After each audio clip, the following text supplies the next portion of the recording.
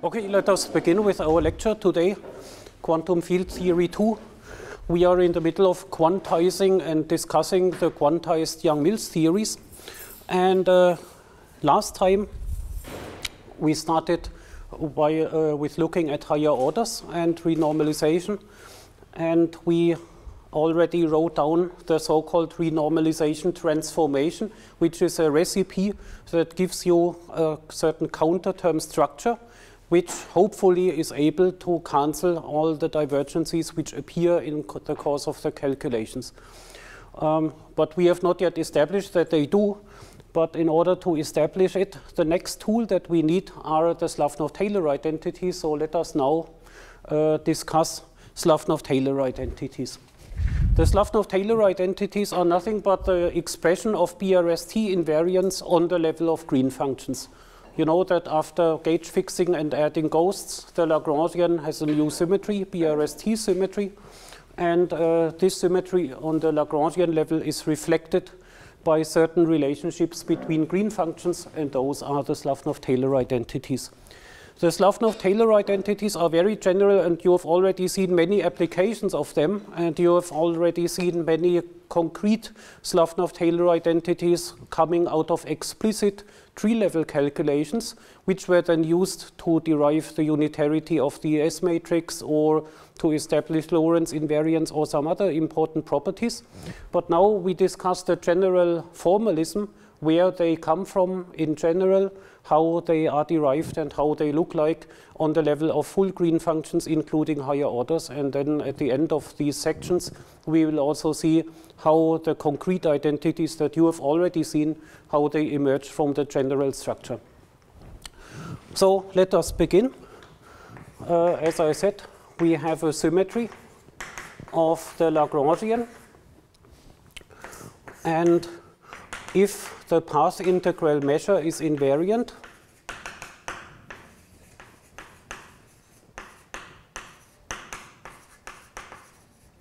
then we immediately obtain those Slavnov-Taylor identities. And we know at least one case where the path integral measure is indeed invariant, namely if we use dimensional regularization and if we are in D unequal to 4 dimensions.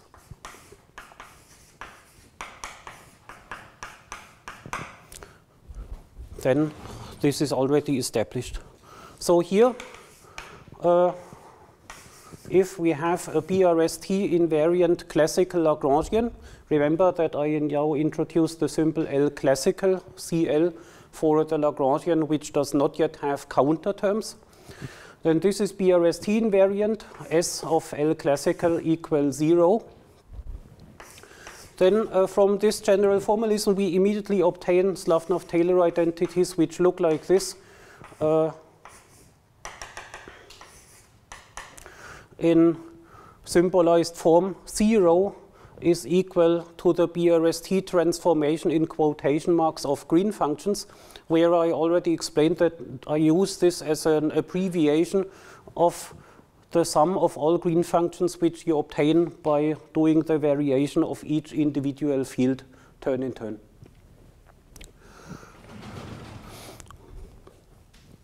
And so the green functions here that satisfy this are the green functions which you compute by using the Feynman rules from this L classical Lagrangian.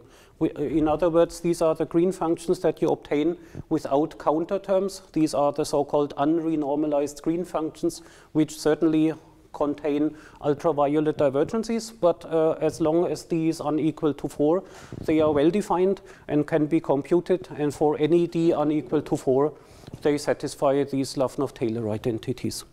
So let's write this down. These are the green functions computed from L classical without counter terms.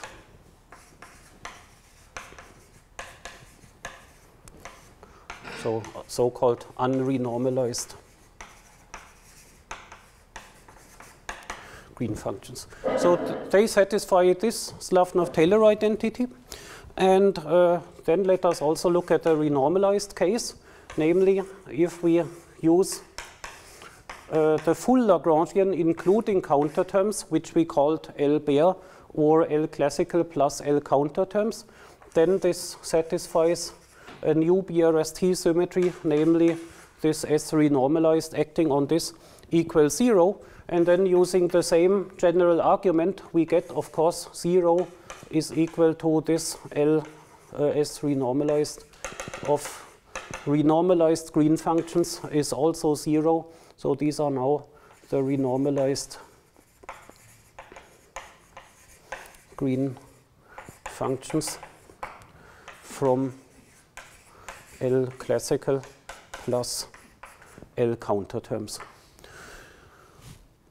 We do not yet know whether those green functions are finite because we have not yet established that the counter terms are able to cancel the divergences. But anyway, if we define the counter terms in the way we did, then we know the bare Lagrangian is BRST invariant, and therefore we know that the renormalized green functions satisfy, again, such a Slavnov-Taylor identity, where the BRST transformations are modified by renormalization constants in the way we discussed.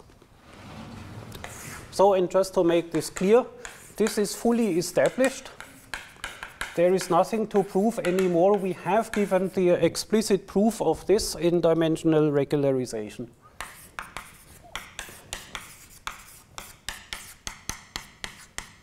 Just to be safe, we should keep d unequal to 4 because we do not know whether the limit d going to 4 exists. But in this sense, it is fully established. And if it turns out that the limit d going to 4 exists, since the 1 over epsilon poles cancel, then of course this remains true also for d equal to 4. Then we have established the Slavnov-Taylor identities for the renormalized theory. Okay, and now I just want to show you a concrete application of the Slavnov-Taylor identities. So this is a general thing, and what does it have to do with the concrete identities that you have already seen a few times in the lecture and in the exercise?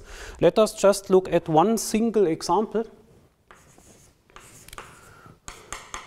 namely the relation for the photon or gluon self-energy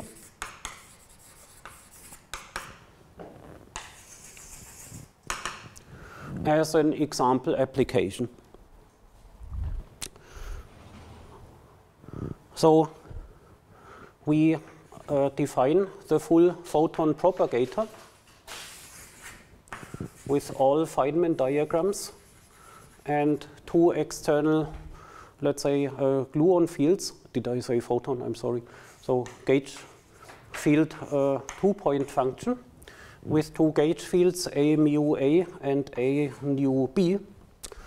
And the full green function including all possible Feynman diagrams, not necessarily one particle irreducible.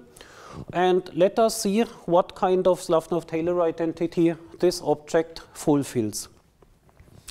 For simplicity, let's do it without counter terms. Even though with counter terms the structure would not really change at all, but just to have a concrete notation, let's do it without counter terms. All right, let me immediately show you the Slavnov-Taylor identity that we need in order to get information on that. It is the following. We take 0 is equal in quotation marks to 1 such BRST transformation of a green function in quotation marks. And which green function should we take here? Let us take this one, C bar A of x, B of y. Okay. So this is a green function here, or an expectation value of an anti-ghost field and the auxiliary field B. And then this expression in quotation marks, as I said, this is just a shorthand notation for the following, namely for what is it a shorthand notation? We now take the BRST transformation of all the individual field operators and add them up. So the first term is BRST transformation of C bar at x times BB at y.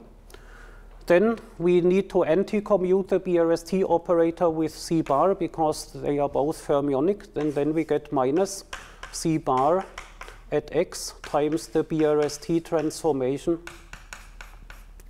of B at y. And that's it. So this is what I mean by this abbreviated symbolic notation. And that is the Slavnov-Taylor identity that is guaranteed to hold. Now, what is that actually? What is the BRST transformation of the anti-ghost?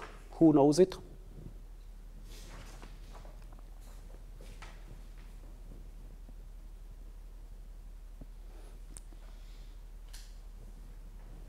You know it? Should have something to do with A? Yeah, it has something to do with A. In fact, it is equal to B, and B has something to do with A. So that was this BRST doublet that was introduced at the end in order to write down BRST invariant gauge fixing term. And that was defined to be BA of X. Then we have this. And the BRST transformation of B was 0. That was the so-called BRST doublet. S of C bar is B, S of B is 0. So here we get 0. That is our Slavnov-Taylor identity for the two-point function of the gauge field. So what is the identity? 0 is equal to this green function. That's it. That is our Slavnov-Taylor identity. Let's write it down.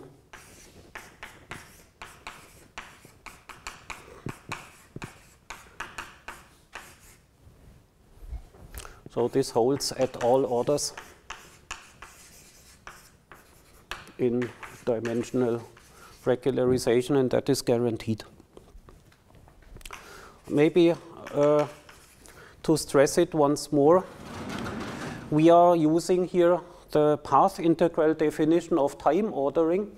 So as I told you in the beginning, there is a slight difference at singular points between the path integral of the time ordering defined via the path integral and via theta functions in the operator formalism. And all of this holds in the sense of the path integral time ordering, using time ordering of the path integral.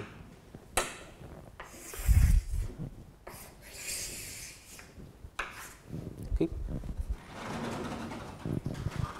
So this is our Slavnov-Taylor identity.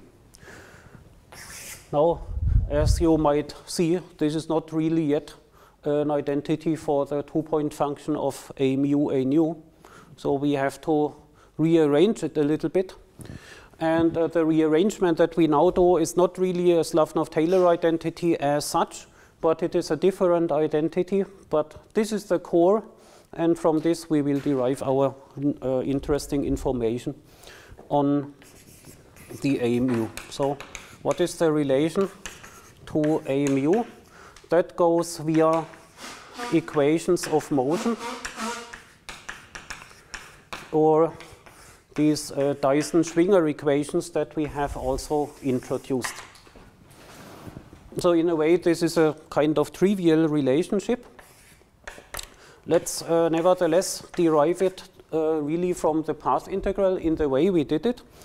Namely, we take a total derivative in the path integral, d by db a of x, total derivative with respect to ba in the path integral of the following, of bb at y times e to the I times the action.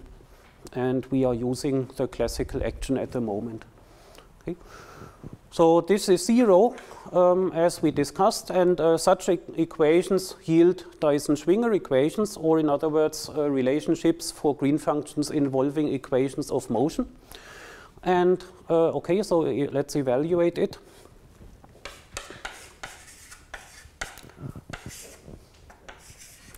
let's factor out the usual exponential. And then in front of the exponential, we have two terms. One term comes from taking the derivative of b with respect to b. That gives a delta function, Kronecker delta ab, times a four-dimensional delta function of x minus y. And on the other hand, we get a term from the product rule from taking the derivative of e to the I times the action. Then we have the prefactor bb of y, and then times the derivative of I times the action with respect to b, and that gives the equation of motion of b. And that was what you had in mind, maybe, namely the equation of motion relates b to d mu a mu, like in the gauge fixing. And that is what we now get. So we get here times I, and then times the equation of motion. The equation of motion is, if we take the derivative, psi times ba plus d mu a mu. And we have this equation of motion.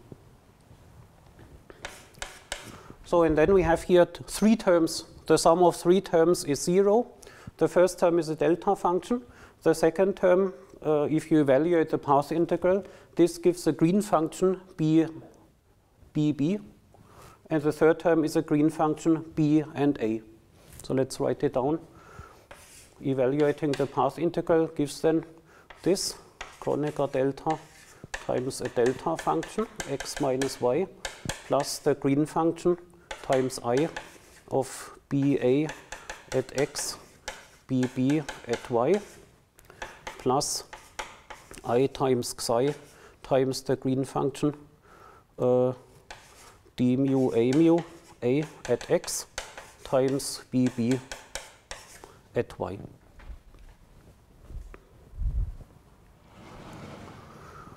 So that is what you see from this equation of motion, or a Dyson-Schwinger equation. You can replace b by its equation of motion, but the green function with b or with its equation of motion is not exactly the same, but you get an extra term involving a delta function. This is the typical thing from these Dyson-Schwinger equations. Okay, now we can plug in our Slavnov-Taylor identity, which tells us that this is 0. That was what we have derived before. And then we see that that green function here between a and b gives just the delta function and nothing else.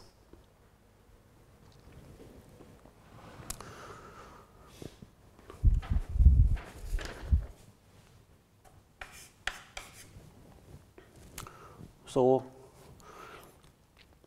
maybe we can write it also in Fourier transformed form.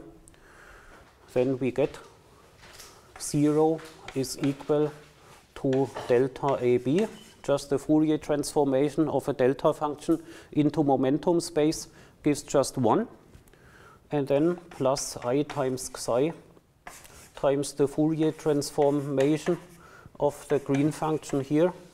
Let's say Fourier transformation evaluated at some momentum flow p.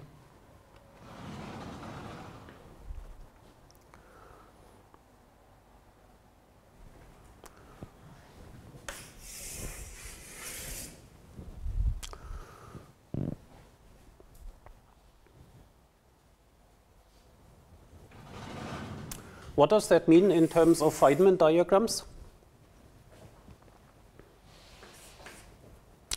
So in terms of Feynman diagrams, we can write down that green function here, I times psi, and then we have here a green function between a and b.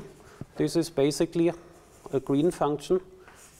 On the one hand side we have a mu, then we have all Feynman diagrams, and then at the end we get bb.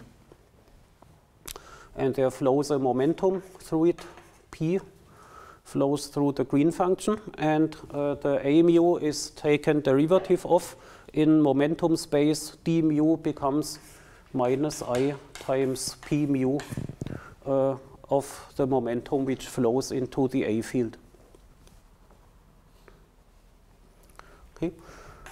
So in this green function here apparently is equal to minus Kronecker delta AB at all orders. Now, the right-hand side here is an exact expression which contains no higher orders. It is a tree-level expression. It is just a lowest order expression with no higher orders in the coupling constant in perturbation theory. That means all higher order corrections vanish. That means here on the left-hand side, in terms of Feynman diagrams, there will be a tree-level graph, a one-loop graph, two-loop graphs, and so on. And that means the tree-level graph must be equal to this, whereas all the higher order correction Feynman diagrams must be 0. That is the result of this equation here. So at tree level, it means, let's say, psi times p mu times a green function,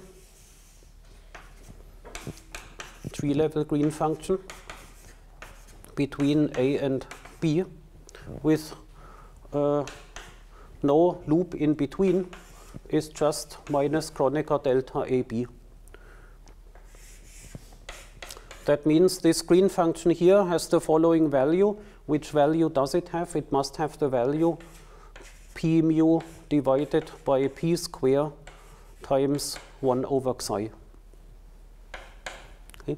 Because then if you contract with another p mu and multiply by xi, you get minus Kronecker delta AB. So, and this green function exists. So it's an unusual green function. It's like a propagator Feynman rule, but it's a propagator which connects two different kinds of fields.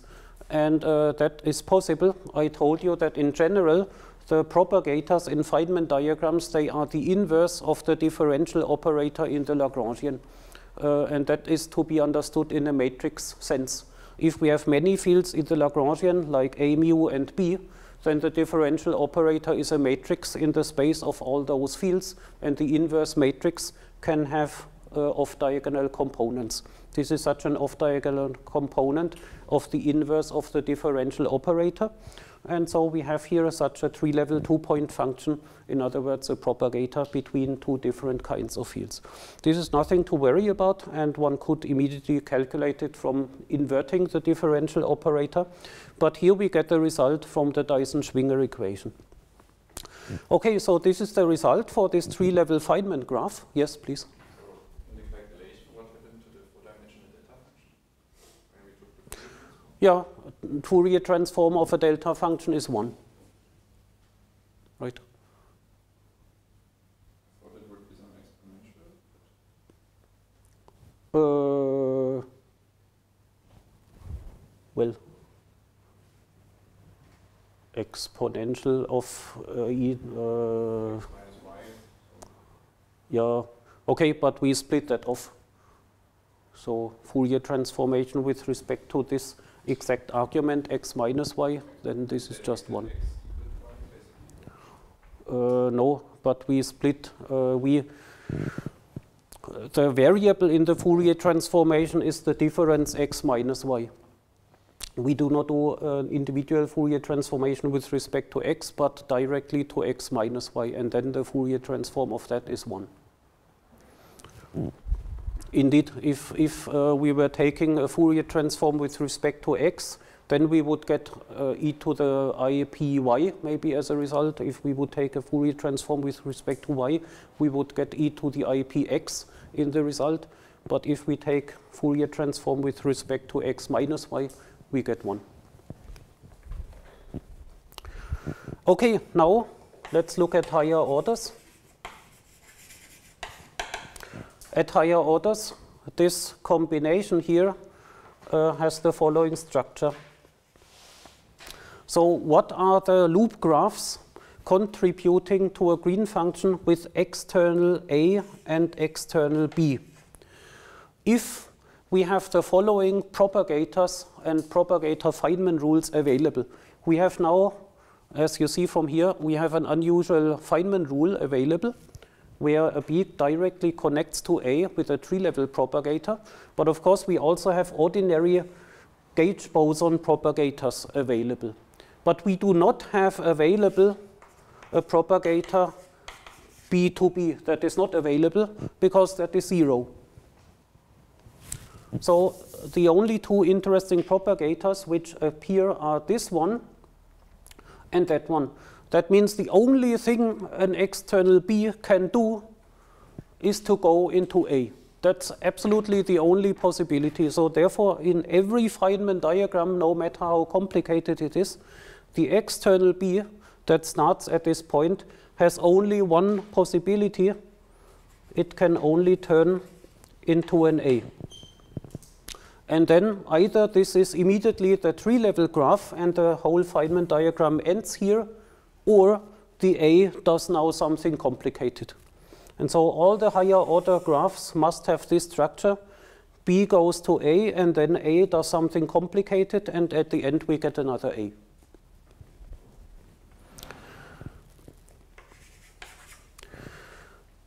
And therefore, we now see all higher orders. We now see that this building block here must be 0. And this building block is a full all higher orders photon two-point function times that object times minus p mu divided by xi over p square. Okay, and so that must vanish, and so we see from this that the contraction of the two-point function with two external vector bosons times p mu vanishes. That is the essential point.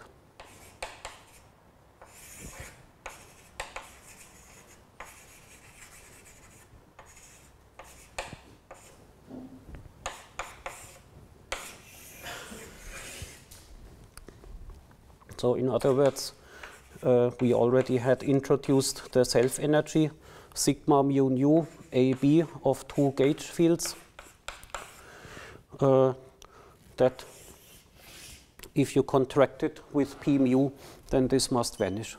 That is the outcome, and that is the impact of this particular Slavnov-Taylor identity plus equations of motion. We see that the gluon self-energy must be transverse at all orders in perturbation theory, at least in dimensional regularization at d unequal to 4.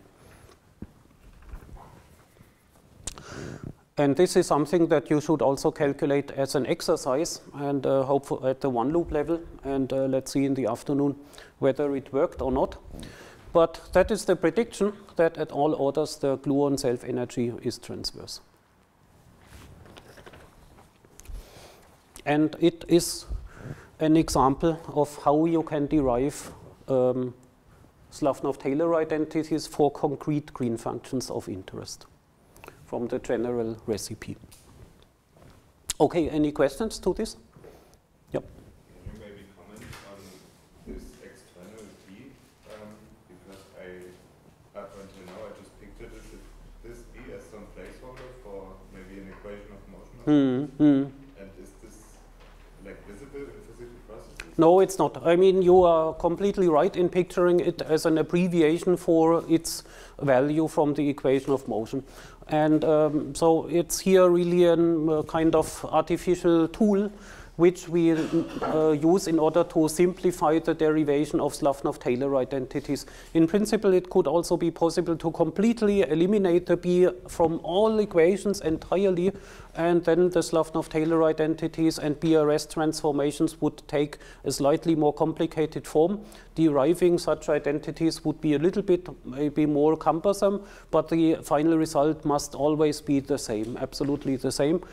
But here we use it as a tool. And And so that is the way I would use it also in practical calculations, namely as a tool to simplify the discussion of BRST symmetry and to simplify the derivation of Slavnov-Taylor identities. But as you see here, at one place of the derivation, we do exactly what you have in mind, namely we eliminate the B by using its equation of motion. However, there is one trick which is a little bit subtle, and which is this equation here, namely you cannot just always replace B by its value from the equation of motion with no other modification, because then you would not see this delta function here. That is the only thing that you need to take care about. And so here, that's why we started with a path integral derivation of this equation of motion relationship. And so you see that here in principle, if that were 0, that is also 0, then you would say, okay, the green function with psi times B is the same as the green function with d mu a mu, which means you can replace it by its value from the equation of motion. But it's not the same because of that delta function. And this delta function is again coming from the singularities, where at equal space-time points there are singularities. And so that is an extra term that you need to take into account. And this extra term appears exactly only in one place of the entire theory, namely in this case. In every other green function, so if you would take anything else, not B here, but any other field, then the derivative with respect to B would just be blind to those fields, and there would not be a delta function. And then you would derive an equation exactly like you have in mind, namely a green function with lots of fields, and 1B is the same as the green function with lots of fields and d mu a mu. So as long as you have green functions with just one B, you can replace B by its value of the equation of motion. But only in this case, there is a difference, and this is the one that we used here to derive identities. So, but B is completely unphysical, and it's just a placeholder and an abbreviation which can be used in equations like these. Yep. So I see why our final statement, the self-negligible traffic with this momentum P mu holds and is 0, but why does it hold it every order? Because our derivation of these Slavnov-Taylor identities is completely independent of the loop order. So that's just an exact relationship for the full green function, and the special case is the tree level. So tree level behaves in a special way, but everything else is uniformly treated here, subsumed in this equality. Yep. I think I missed the point where we got the P mu in the equation. That was this point here. So okay, you can also explain it in a few other ways, but it was here. That green function, whatever it might be, times P mu gives a delta function. And then I said, okay, that must mean that this green function here has this value proportional to P mu divided by P square, because now if you contract with that P mu, you get 1. Right? That was this place. And where does the first P mu come from? It was already here, and it came from the derivative d mu a mu. And there is also another thing that you can say, namely from Lorentz invariance alone. If you have such a green function in momentum space, then because we are in a Lorentz covariant quantization, so then we know that this must behave in a Lorentz covariant way. It has one Lorentz index. It depends on one P. So the only possibility is that it is proportional to P mu times some function which might depend on P square. So that is also clear from Lorentz invariance alone. And then if you know this together with that, then this is the unique answer.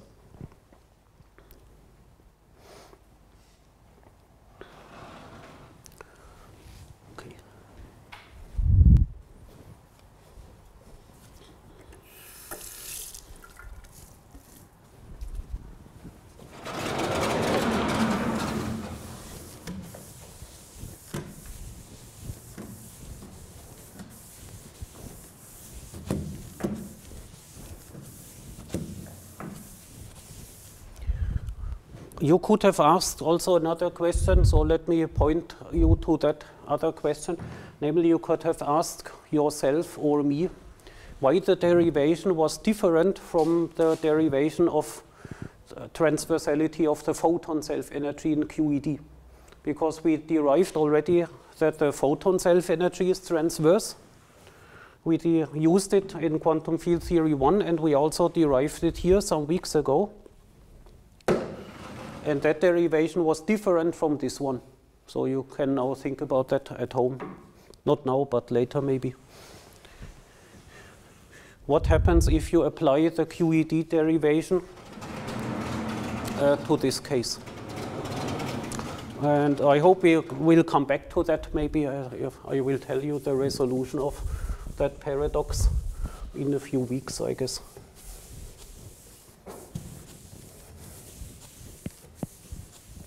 So, in other words, the derivation in QED was more straightforward than here, and that same derivation doesn't work in non-abelian gauge theories. But the result, nevertheless, also holds, but one needs to use that other derivation using the B field.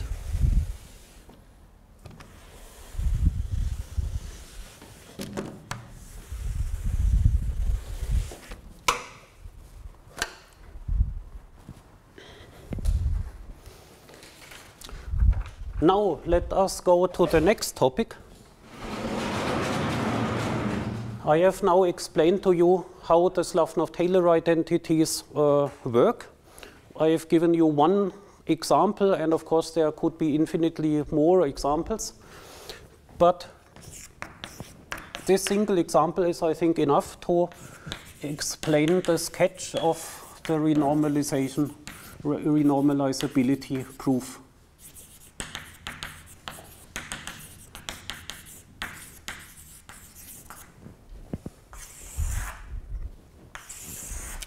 So as you probably know,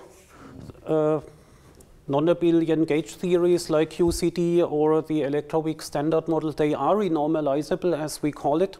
And establishing this was a big step in our understanding of nature. And so let me give you some names. Prof was the first who gave a renormalizability proof of those theories. Then there were important contributions by Lee, Zin, Justin, and in the end also BRS, using BRS-T symmetry. And it works by induction. And let me sketch the two steps of such an inductive proof of renormalizability. Let us first assume that the theory is already renormalized up to order n-1. So that would mean loop order n-1. Using the renormalization transformation of our section 261, where I gave you the recipe how to generate counterterms by doing this transformation. Gauge coupling goes to Z times gauge coupling, fields go to square root of Z times the fields, and in this way you generate a certain structure of a counterterm Lagrangian. And we have up to order n-1 loop determined the counterterms from that Lagrangian such that the theory has become finite. So that means we have obtained L counterterm up to this order. That is equivalent to having a bare Lagrangian up to this order. And these renormalization constants, delta Zi, up to this order, they are all defined. And we assume that the green functions are finite. That means the limit d equal to 4 exists at the order n-1. And that includes the green functions needed for the Slavnov-Taylor identities. For the Slavnov-Taylor identities, we need green functions where these operators corresponding to BRST transformations appear. So, and then S renormalized of phi, those are these renormalized BRST transformations. And they are so-called composite operators. They involve products of operators at the same space-time point. So there are special Feynman diagrams for those green functions, and they involve extra divergences on top of the normal green functions. And we assume that they are also finite, and the ordinary green functions, they are finite too. Needed for the Slavnov-Taylor identity. So they are all finite. And we also assume that the Slavnov-Taylor identity holds. But that is not a necessary, the assumption is not needed because we have already proven that if we define the counter terms in that way, then the Slavnov-Taylor identity definitely holds. Yeah. Anyway, I write it down here. It's a necessary ingredient for the proof. So, and first of all, this is clearly possible at tree level, where n minus 1 equals 0. And so, therefore, there is a beginning to our inductive proof. And so now we assume it for n minus 1 bigger than 0. And then we do an induction step.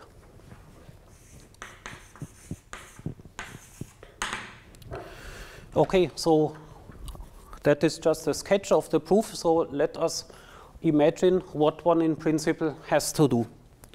What one has to do is you now go to the next order. You go to the order n loop. And at the order n loop, a renormalization must cancel the appearing divergences. So you need to study the structure of the possible divergences.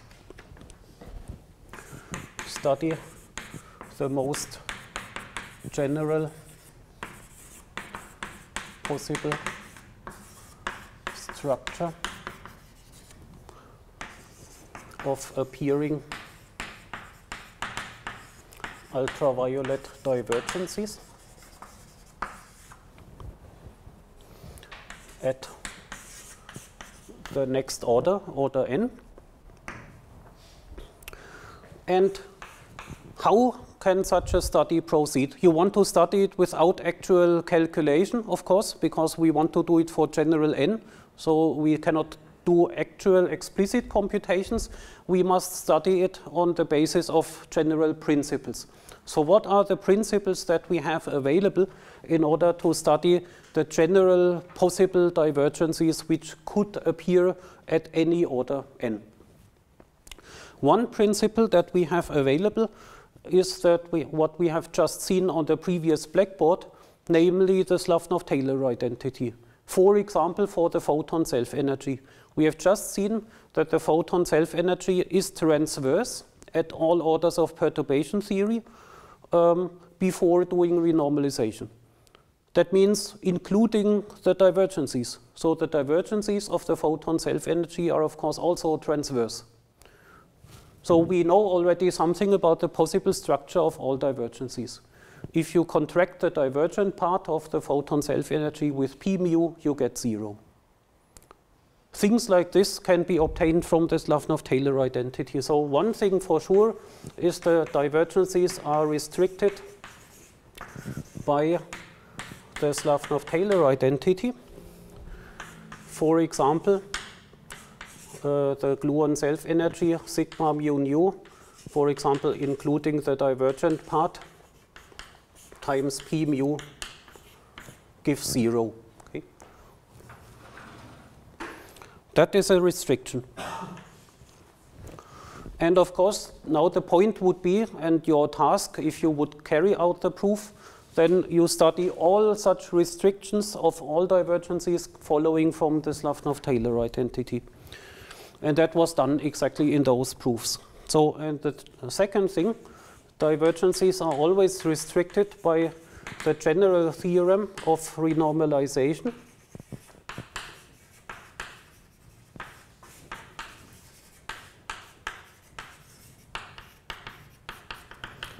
The general theorem of renormalization tells you that if a theory is finite up to order n-1, then at the next order n, the divergences are so-called local. They are in momentum space polynomial in the momenta and not other functions of the momenta. So they are polynomial in the momenta, and the degree of the polynomial is also known. Namely, the divergences of one particle irreducible green functions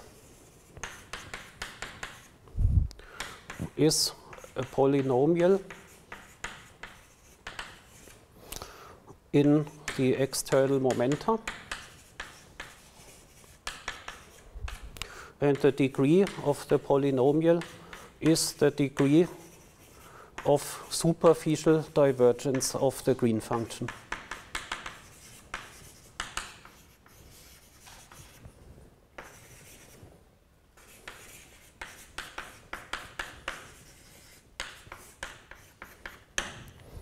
Okay, so this is completely known by the general theorem, and just as a reference, this general theorem of renormalization was explained, for example, in our Quantum Field Theory 1A lecture 2019. That was lecture 11 and 12 approximately, and it was also explained in the multi-loop lecture. Basically lecture 1 to 10 that contained essentially the full proof of this. Okay, so there are two restrictions, namely in momentum space polynomial of a certain degree, and the degree is very low, so the degree of divergence is either 0 or 1 or 2, so that means our divergences are polynomials of 0 degree, which means they are a constant, or they are proportional to one momentum, or at most they are quadratic in the momentum. So for example, for the photons or gluon self-energy, it has the highest possible degree of divergence 2. Therefore, for that we know the divergence must be a polynomial of second degree in the momentum. And from the other blackboard we know it's transverse, and then we know exactly what the form of the divergence is. So let's write this maybe as an example.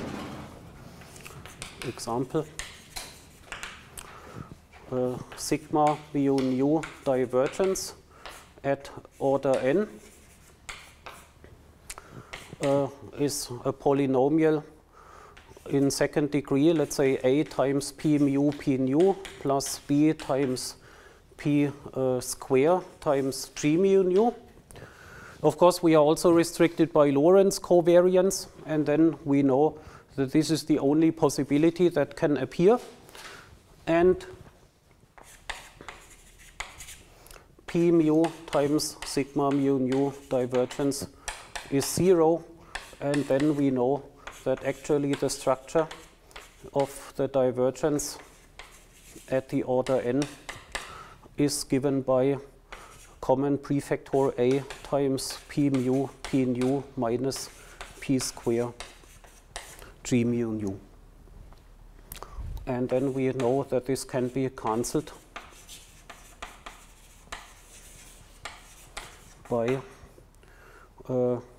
this counter term that we have already derived, which had the result minus I times delta ZA times exactly this g mu nu p square minus p mu p nu. Okay, so we already showed that our renormalization transformation leads to a counter term structure like this, where the gluon self-energy counter term has a transverse part only, and the prefactor is a constant delta ZA. And now we learn from the main theorem of renormalization, the divergent part must have this structure. From the Slavnov-Taylor identity, we know transversality. In combination, we know that the divergence looks like that therefore it is now established that it can be cancelled indeed by this counter term structure. That is how it works. And that is what you need to do in general for all green functions. We have now done it for the gluon self-energy, and you must walk through all the possible green functions that can exist in the theory and which can have possible divergences. And then for all possible green functions which can be divergent, you must show, using the same kind of argument, that the divergence has exactly the structure that can be cancelled by the counter term Lagrangian that we introduced last week. And that is true. So if you go through this analysis, then you see indeed that all ultraviolet divergences can be cancelled by the counter terms of the structure of our section 261. And that is then the induction step from n-1 to n. This is therefore possible, and that is the full proof of renormalizability of these Young-Mills theories. Okay, that's the end. That's how it works. And so I would leave it at this sketch here. So to fill in the details, you would either on the one hand need to do the full proof of this main theorem of renormalization, which we did in the multi-loop lecture. And the other part is to go through this analysis here of applying the Slavnov-Taylor identity to the divergences and to show that that matches the counter term structure. And for that analysis, I will show you a few techniques, I think, in a few weeks from now, so that you see a little bit more in detail how one can proceed in order to do it. But we will first introduce a few other tools in between, so that this analysis is then a little bit more straightforward. And this analysis is exactly what was done by all those authors, and the most elegant form most likely is the one done by BRS using BRST symmetry. But essentially it was already done by the earlier works as well in a kind of similar logic. Yeah. IR is not covered by the theory of renormalization. So IR divergences happen once you go to specific external momenta, for example, on-shell external momenta. Then additional divergences can appear from long distances, and they have nothing to do with the renormalization procedure, and therefore they remain. They remain. So what is finite here? When I say green functions are finite, then I mean that the green functions are finite for generic external momenta, in particular for off-shell external momenta. So that means in momentum space you have analytic functions of your momenta for many, many different momentum variables. But if you go to special points in momentum space, then you get additional singularities which are not covered by that analysis. Of course, very important special points, namely physical special points, the infrared divergences appear exactly when you want to compute physical observables, so they are very important and also very, let's say, very tedious to deal with because they appear exactly in the important cases.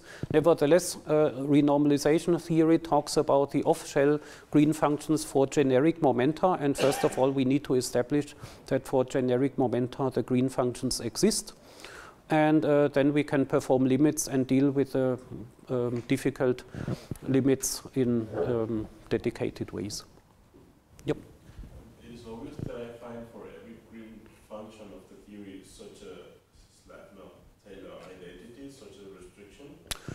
Obvious in a way, yes. Of course, it's not obvious that the analysis works and leads to this result. I wouldn't claim that this is obvious, but it's obvious that you can write down Slavnov-Taylor identities for all green functions because of this recipe. That is the recipe. And so, of course, here you can write down everything. And therefore, you get for every green function that you can possibly imagine, you can write down suitable Slavnov-Taylor identities, which will give you some restrictions. That is clear. And it's just then to be worked out what are exactly the restrictions and whether they are the ones that you need, but they are. Let me end with some comments. So as an extension, sometimes the Slavnov-Taylor identity may be broken in intermediate steps.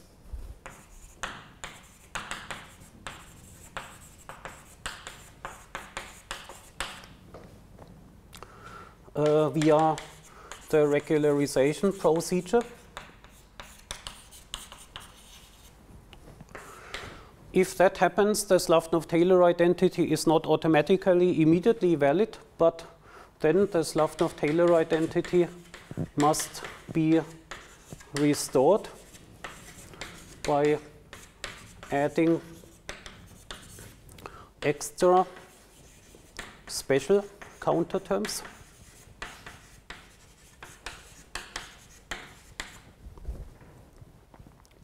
But once you have restored the Slavnov-Taylor identity by those extra special counter terms, then you can go on as before. And the final result is then also a fully renormalized theory, which is finite.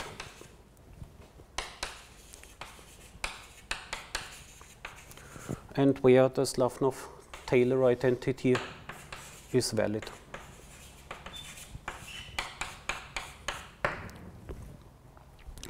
And that is, for example, the case in the electroweak standard model with, let's say, rigorous treatment of gamma 5.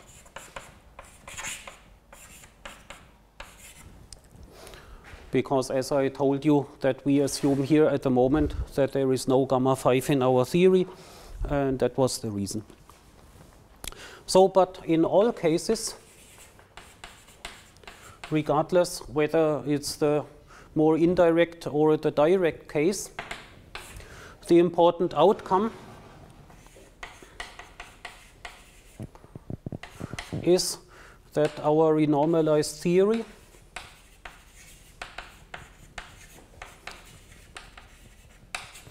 has a valid Slavnov-Taylor identity. So we can use the Slavnov-Taylor identity then to constrain and understand the finite result of the green functions, which gives rise to the physical interpretation of the theory. And its free parameters are the ones of the classical action, because in the course of the renormalization procedure, never have been additional parameters been introduced. The parameters are always the ones from the classical action, because we just introduced the counter terms by the renormalization transformation of those original free parameters. That means the number of parameters that you need to measure until you are able to make new predictions is known, it is finite, and it is fixed, and doesn't depend on the order of perturbation theory. So these are the two important consequences for the interpretation.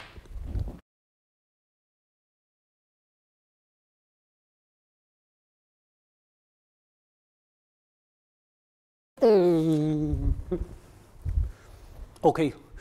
I would now go on with Slavnov-Taylor identities. After sketching the proof of renormalizability, we are not yet done with interpreting and establishing Young-Mills theories. Namely, we also need to establish the physical properties of them, which are the properties that we discussed last week or 2 weeks ago, like unitarity of the physical S matrix, gauge independence of the S matrix, Lorentz invariance of S matrix elements despite not Lorentz covariant epsilon vectors, and so on. And those properties, we saw it at tree level, again depended on Slavnov-Taylor identities, but in that case, the Slavnov-Taylor identities were not restricting the divergences, but they were restricting finite parts and relationships between finite parts of green functions such that those physical properties would hold at the end. We looked at it only at tree level, where there are no divergences, but nevertheless, the identities were very important. So now we know that for the finite theory, the Slavnov-Taylor identities are valid at all orders, and so we have a chance to basically repeat the discussion of those physical properties at all orders. And that is what I want to do to complete this section. And so first let me tell you a little bit about Slavnov-Taylor identities in general for S matrix elements.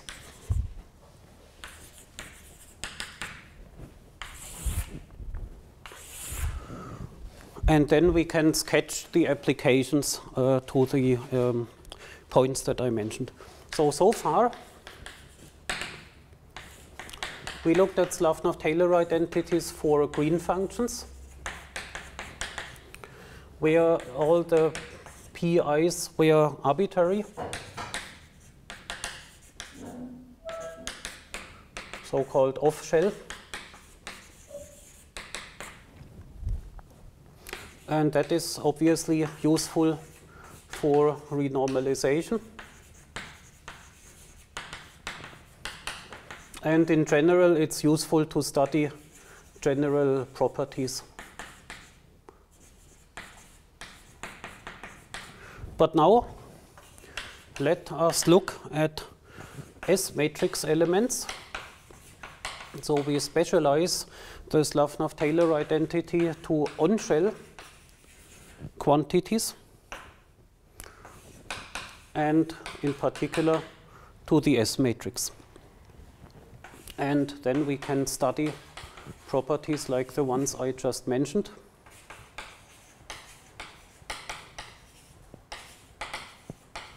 That was section 252, 253 on the unitarity of the physical S matrix, or the gauge independence of the physical S matrix. Okay, and actually, maybe a question. I had prepared a few remarks on the relationship between green functions and S matrix elements in general, like the so-called LSZ reduction. Do you want me to discuss that, or should we skip it? Since we didn't do it in Quantum Field Theory 1 last semester, maybe I should discuss it. I feel that would be important, but it takes a little bit of time. And let me do it by an illustration, not with a general derivation, but let me just illustrate the point. So let us look at tree-level cases. That was what we studied in Quantum Field Theory 1b, in other words, in the last semester. There we had, for example, such a process like Compton scattering, which consists of such Feynman diagrams here, this one and the one with crossed legs. And I told you, and we derived completely how we obtain the S matrix and T matrix element for such a process.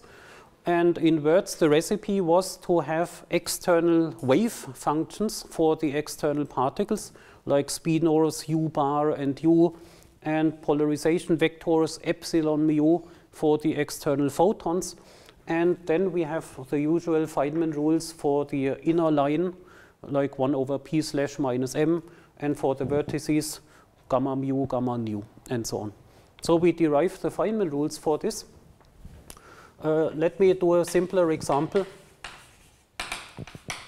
For example, this process, just photon going to E plus, E minus. in quotation marks because the photon cannot decay into E plus E minus in reality, but let's just pretend it could. Then the Feynman rules for this would be the following. We have a spinor U bar for the outgoing electron, U bar with the argument P prime. Then we have the vertex Feynman rule minus I EQ gamma mu for the vertex here, and we have a spinor U of P for the outgoing positron, and or let's say V of, let's do it correctly, V of P like this. And we have a polarization vector epsilon mu of K for the incoming photon.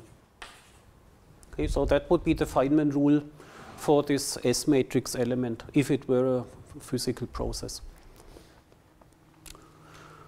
Okay, now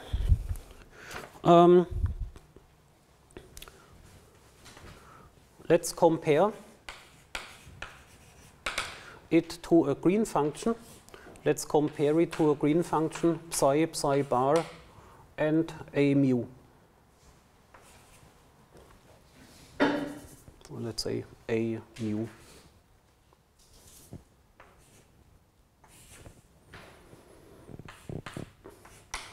Fourier transformed such that here, let's say, okay, let's first write down the Feynman diagrams. What are the Feynman diagrams for this green function? The Feynman diagram for the green function, the simplest one would of course be the same. So here we have a Feynman diagram for that green function. Namely, the green function corresponds to all Feynman diagrams with external fields A, psi bar, psi. So here we have the external A nu. Here we have the external psi bar. And here we have the external psi. Now, what is the difference between that Feynman diagram and this one? I try to highlight the difference graphically by writing dots at the end of those lines here. The difference is that here, this Feynman diagram contains Feynman rules for the external lines, and the external lines in this Feynman diagram, they are simply propagator Feynman rules. So here I get the following result for this diagram. Namely, I get, let's start here with this line, I get a Feynman rule for this line, which is simply I divided by P prime slash minus M. This is just a propagator Feynman rule. Then I have this vertex here, minus I EQ gamma mu. Then we have this propagator Feynman rule, I divided by P slash minus M. And here we have a propagator for the photon field, which connects here the A mu with an A nu photon field. So we have a propagator minus I divided by K square times G mu nu minus K mu K nu divided by K square times 1 minus psi. Okay. So this is the value of that Feynman diagram for a green function. And now the point I want to make is to analyze the difference. What is the difference between the Feynman diagram for such a green function and the Feynman diagram for a T matrix element? And you see it. The difference is that for the green function, we have propagators for the external lines, namely here for the 3 external lines, we have 3 propagators here, the electron propagator, positron propagator, photon propagator. And instead, in the S matrix, we have spinors or polarization vectors for the external states. But the vertex for the inner vertex is the same. So, and that is the general relationship. You can go from green functions to the S matrix by stripping away the external propagators and replacing them by those spinors or in general wave functions for the external particles. That is just the difference. And then also the green function here is defined for arbitrary external momenta. The momenta do not have to be on shell. They can be anything. But if you put the external momenta to an on-shell value, for example, photon k square equals 0, what happens with the green function if k square goes to 0?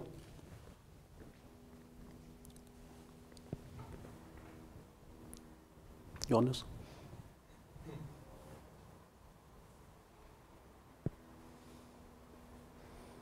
You can look at all these different factors until you see something that happens for k square going to 0. It is divergent. What happens if p square goes to m square?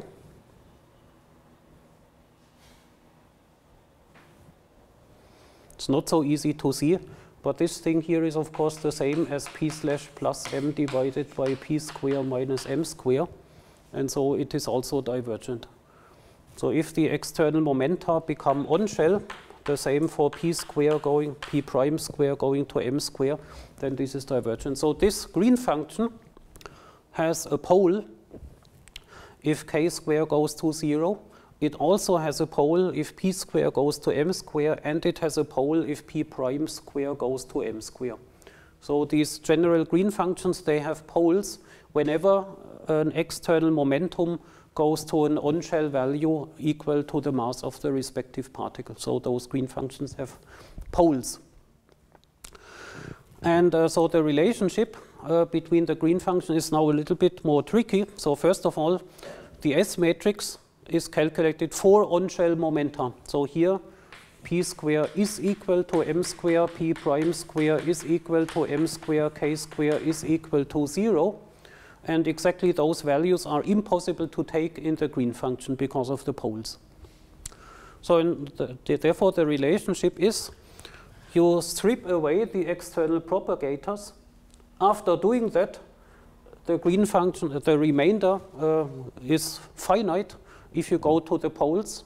So then you set all the momenta to the on-shell values, and then you multiply with those external wave functions, and then you get the S matrix. That is the recipe going from here to here.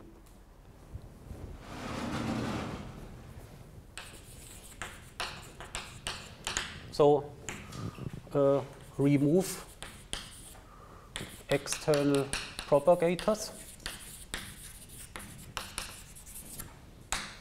on-shell limit, multiply with wave functions,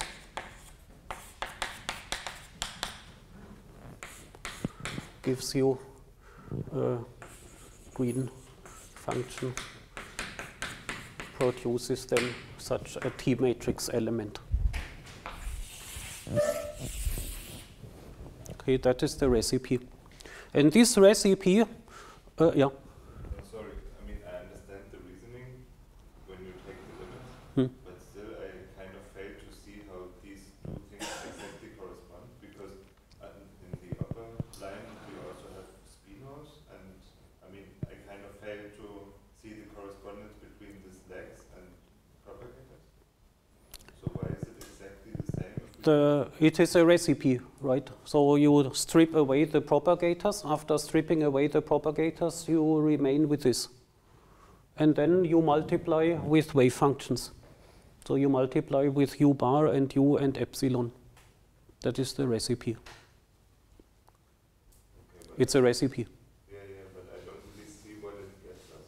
I mean, what it gets us is it goes from here to here. You start by having a green function, but you want an S matrix element. So you ask, how can I obtain an S matrix element if I have only a green function? That is a good question, because now we have studied renormalization of gauge theories and we have cancelled divergences and so on. So all we know are green functions. We do not yet know S matrix elements.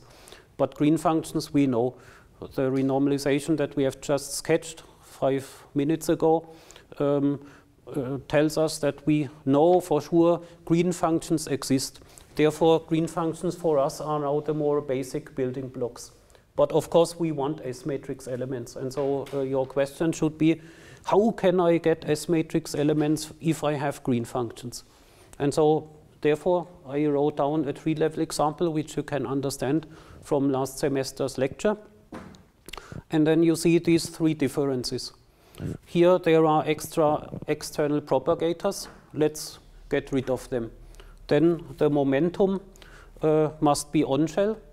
After getting rid of the propagators, we can set the momentum on shell. And then we are still not there, but we need to multiply with those external wave functions. And if we do all these three steps, then we go from a green function to an S-matrix element. So you wondered where the wave functions come from, or what do...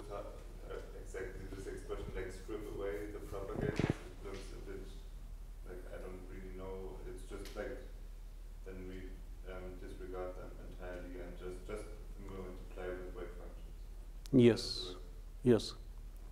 And strip away, you can mathematically formulate it exactly by multiplying with the inverse of a propagator, because there is a precisely known Feynman rule for every external propagator, and of course it's a well-defined calculation to multiply with the inverse. You multiply with the inverse, and then you take the on-shell limit, and then that limit will exist, and it gives you, in this case, just this result. Afterwards, you multiply with the wave function. You also had a question? Yes, I was just wondering if it's also possible to go the other direction. Matrix to green functions. I guess it's more difficult, right? Yeah, in some sense, if you would have a theory where somebody gives you only S-matrix elements, and you might know them as numbers, then it's a little bit difficult and tricky to go from these numbers to the green functions, because those numbers would be defined after contracting with the wave functions. That, of course, reduces the information that you have, and you only know it for on-shell momenta. So you would have to kind of extrapolate to off-shell momenta, and that might not be unique. And actually, it is not unique. So you might describe the same S-matrix from different green functions. In fact, that is also a possibility that is sometimes made use of. And so the opposite way is not unique. But of course, in a way, it is possible, because you can kind of interpret green functions as generalized S-matrix elements of some theories. But it is not a unique procedure to do that. But if you have green functions in a theory, then you can construct an S-matrix element.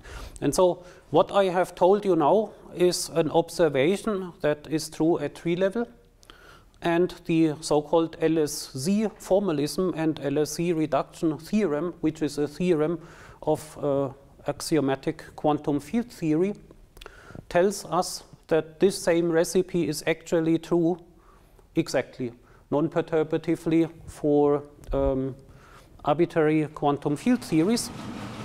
And it works if you have green functions given at all orders, let's say. Then the essentially same recipe brings you from those green functions of some renormalized theory to the S-matrix elements of the same theory. And so that is the way how we can define S-matrix elements at higher orders for generic quantum field theories, even without using perturbation theory. Because in our quantum field theory 1 lecture, we used the so-called time-ordered perturbation theory to derive the Feynman rules for S-matrix elements. Then we obtained that result. If one would apply the same strategy at higher orders, one would still get some results, but it would always remain perturbative. It would agree with what I tell you now, but the LSZ formalism is even valid non-perturbatively. So let me just quote the LSZ reduction statement, which is essentially this recipe.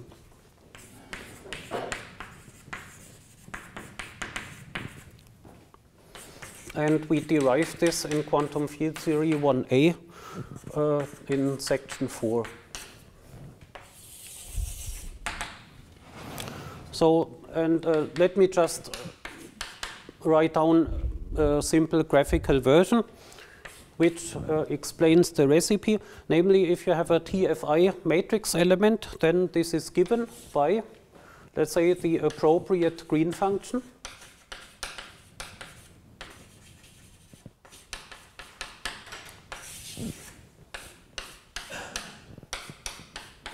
By appropriate green function, I mean, of course, a green function which has the correct structure of external legs, external particles, so that you have a chance of describing with that green function the process that you are interested in.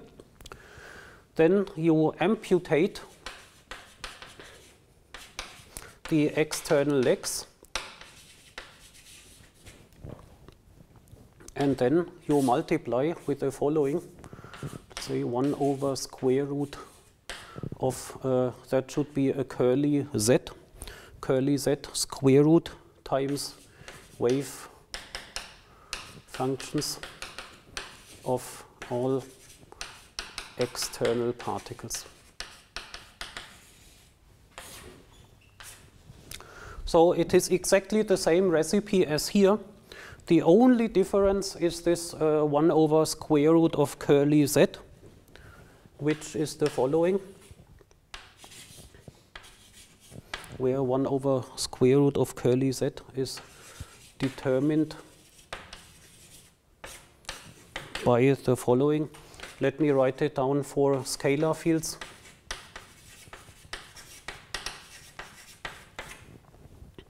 Namely, you take the full green function of such a scalar field, and I take a scalar field because then we do not have p slash or such a complicated Lorentz structure which I would need to write down. Then the Lorentz structure is simply that this green function behaves like 1 over p square minus m square plus I epsilon. And the tree-level propagator for a scalar field would be just I divided by that, right? I divided by p square minus m square plus I epsilon. And at all orders, such a two-point function for a scalar field can be written like I times square root of curly z divided by p square minus the physical mass square m square physical plus I epsilon plus additional terms without pole at p square equal m physical square. So that is the general structure of such a two-point function. At tree level, it is just I divided by a pole. At higher orders, it still has a pole. Maybe the position of the pole is shifted from the tree level mass to some new mass, which we then call the physical mass. But it still has a pole, or it might have a pole. The pole position has shifted. The residue has shifted, and the residue at the pole is now called curly z. In some cases, it might even become 0. But in general, the residue is called z. And of course, the modification also leads to terms which have no pole. But around the pole, we can always approximate such a two-point function in this way. So compared to tree level, shifted residue and shifted position of the pole, and the residue is called curly z, and this has the interpretation of a normalization factor. So this gives the normalization of the external fields, and we need to divide by that normalization factor in order to have proper normalization of our matrix elements if we want to interpret them as probability amplitudes. So they need an absolute fixed normalization, and that normalization comes from here. So that is the outcome of the LSE theorem, which we derived in that lecture. It is non-perturbatively valid, and it boils down to that recipe that we have just observed at tree level. And so here, another answer to your question, where do the wave functions come from, is the proof of this LSE theorem. It produces, after a certain series of steps, exactly this result here. The proof is not totally simple, but also not prohibitively difficult. Okay, now we have not yet discussed Slavnov-Taylor identities for the S matrix. We've only discussed the S matrix, but now you see what becomes possible. Namely, if you have green functions and you can construct S matrix elements just from green functions by that recipe, it enables you also to derive Slavnov-Taylor identities for the S matrix by using the Slavnov-Taylor identity for the green functions and applying the same recipe. In this way, you will automatically obtain some relationships for S matrix elements. And those are Slavnov-Taylor identities for the S matrix. And let's just see how much we can. Okay, we cannot do very much. But let me write down the general structure. And then let's discuss whether we can go on in the afternoon or next week. So let me introduce a notation which shows you also what we will be able to do. So notation for the LSC reduction. And for simplicity in the following, we simply assume that this curly Z is equal to 1. Then we do not have to carry it around in equations, and it is no loss of generality to assume it is 1, because you can always renormalize your fields in such a way that the 2-point function here has residue 1. And so let's assume it, and it makes the equations a little bit simpler. So then we introduce the following notation. So here some notation for a green function. And then we write it like this: amputated and on shell. And that is basically applying the recipe above. So we take a green function. So let's write it down. It is defined as taking the green function in momentum space. And then we multiply with the inverse propagators.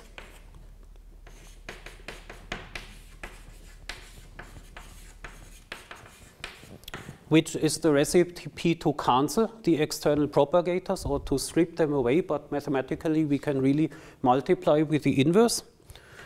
Then after multiplying with the inverse, we take the limit where all the external momenta, pi square, go to the corresponding physical masses where the external propagators have poles. And at the end, we multiply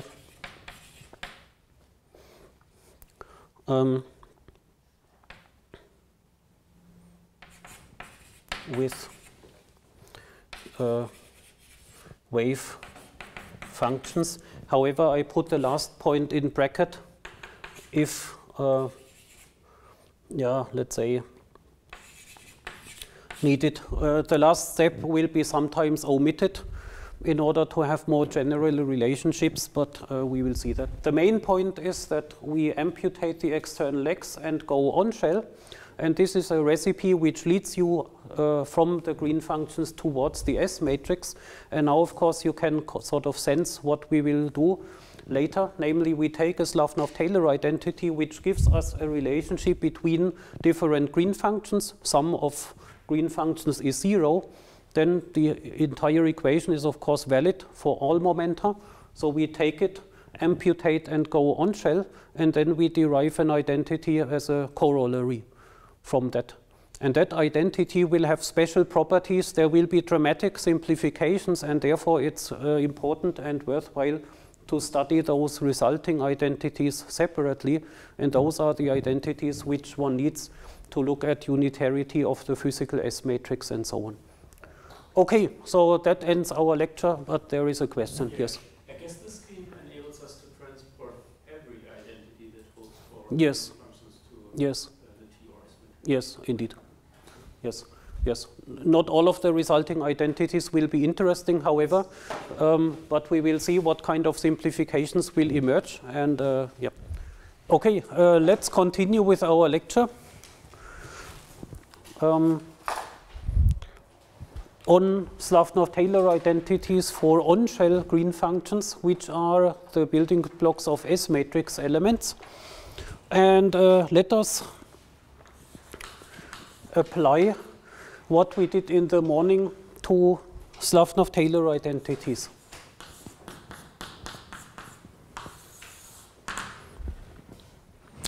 So we do exactly what I already outlined.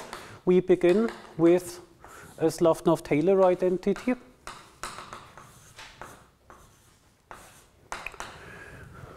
This is a generic Slavnov-Taylor identity with this abbreviated notation, where the notation means that we apply all the BRS transformations of all the individual fields.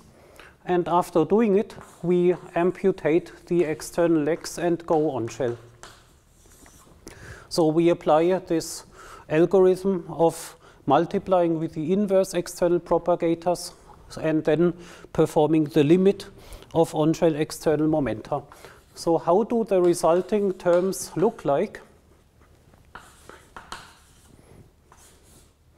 So one term would, for example, be phi 1, and then here there is one BRS transformation of one of the field operators in the middle, and we go on shell and amputate.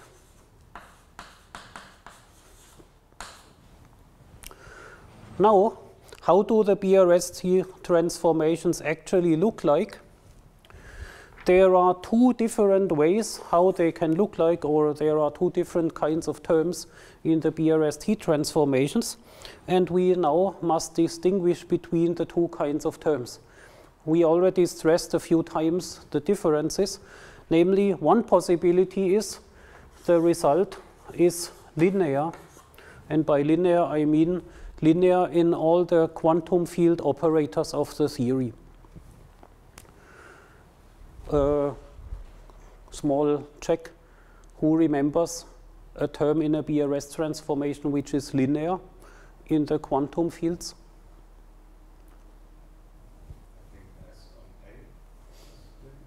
What, for example, would be the term which is linear on the right-hand side?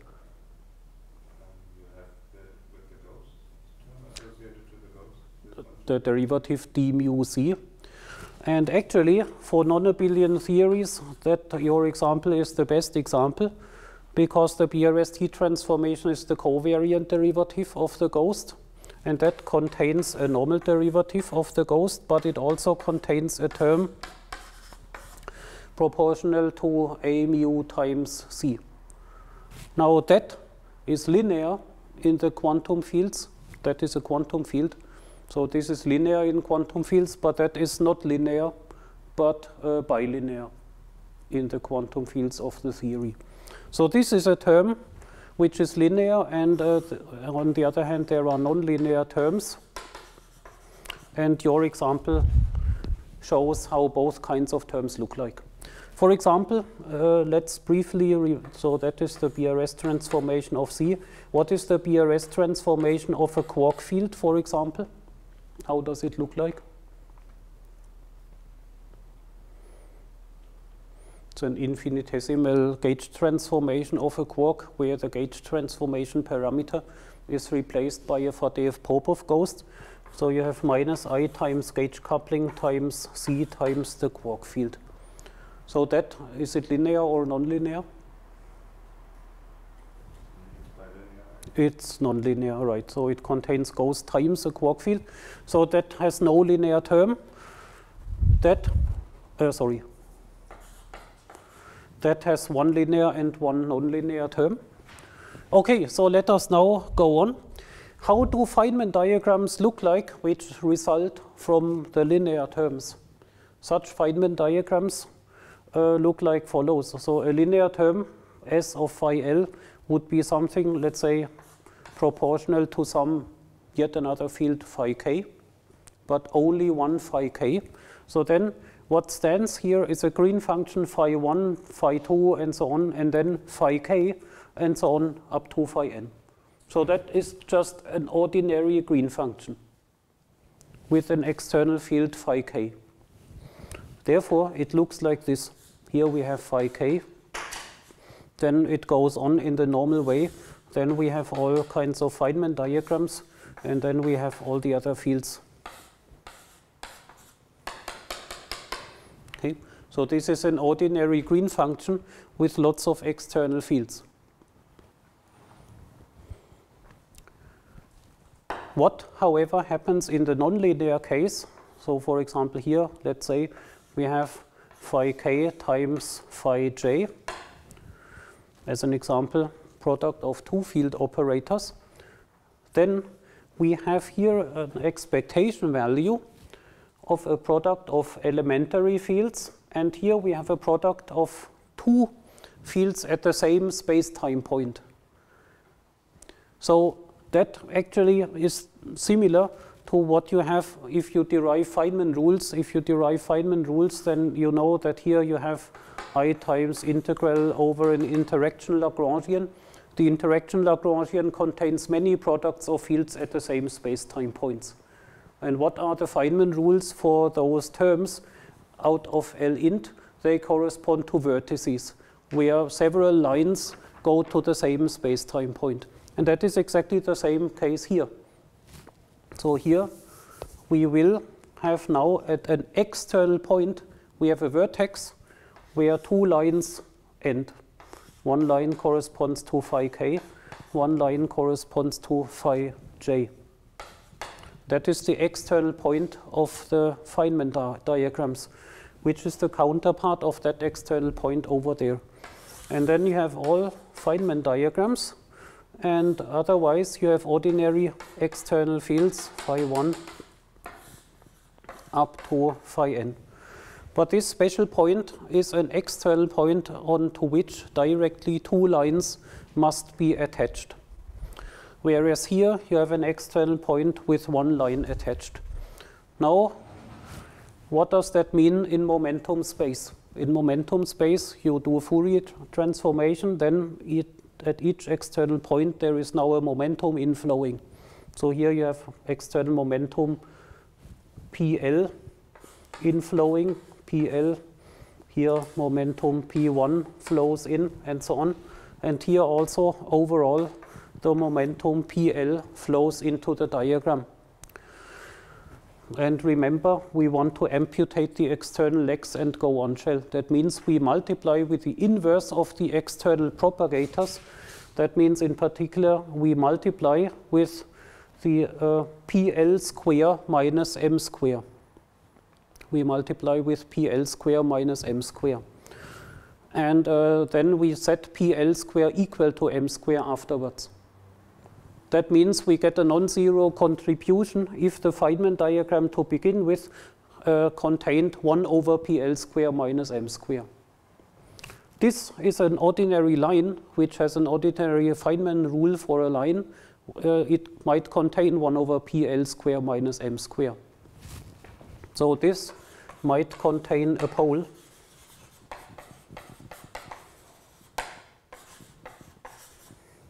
Like 1 over PL square minus M square. However, here that is not possible. This cannot contain a pole because the momentum PL is immediately distributed into the two lines.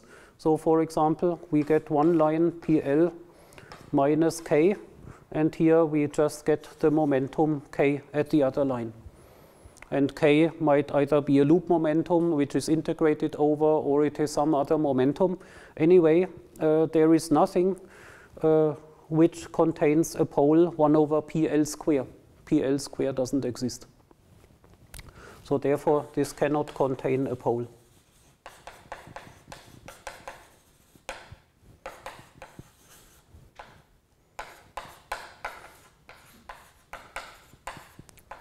So, therefore, there is something important which happens if we go on shell and amputate the external legs.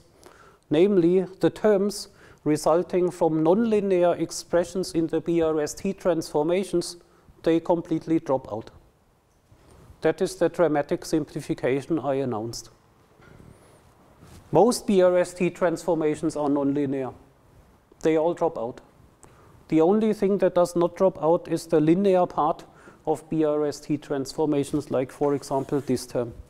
Everything else will drop out if we amputate and go on shell. So in this amputate on shell, only linear terms in S phi I can contribute.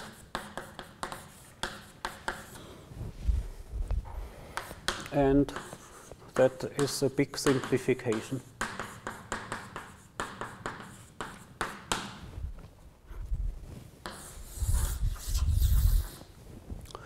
And just to note it and to not forget about it, let us write down the complete list of all linear BRST transformations. Here is already one, but let's be complete.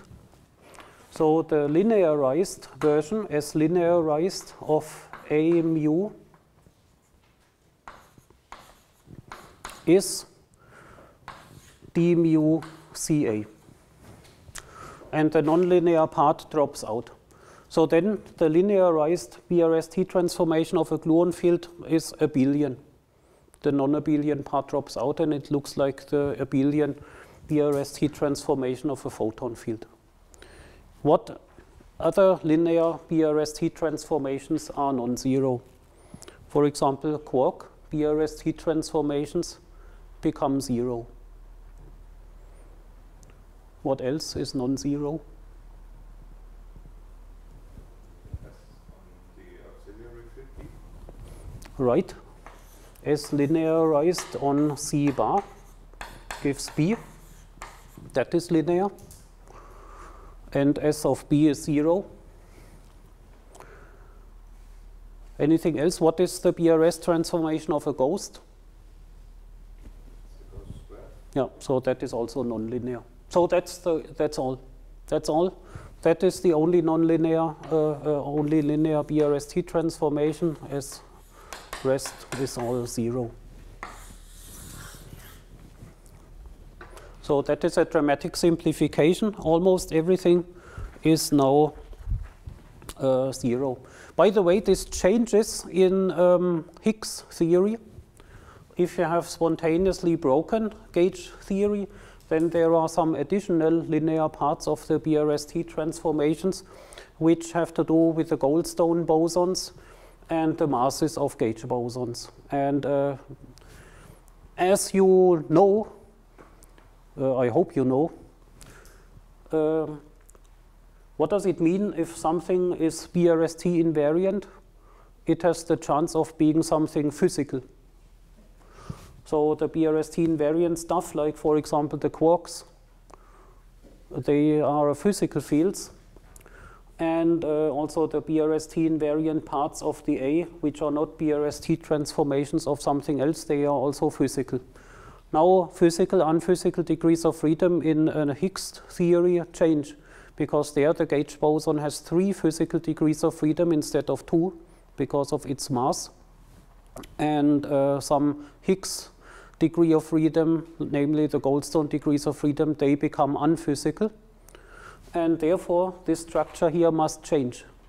And indeed, it changes. And so if you look at the linearized BRST transformations in a theory with Higgs mechanism, then there are some additional non-zero terms, which means some additional Higgs fields become unphysical, and vice versa.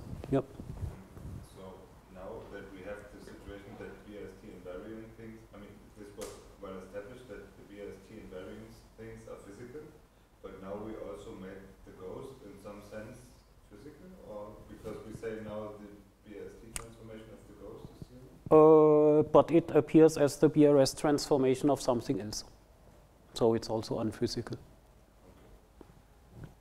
Right. But it is on the linear level, it is BRS invariant. But it's the BRS transformation of the photon, namely, precisely speaking, the longitudinal part of the photon transforms into the ghost.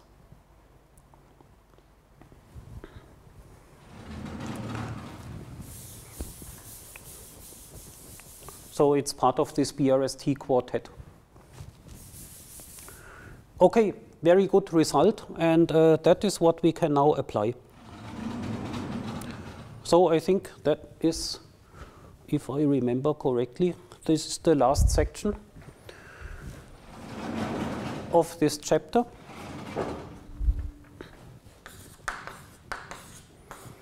I wanted to give you some examples and a sketch of the unitarity proof.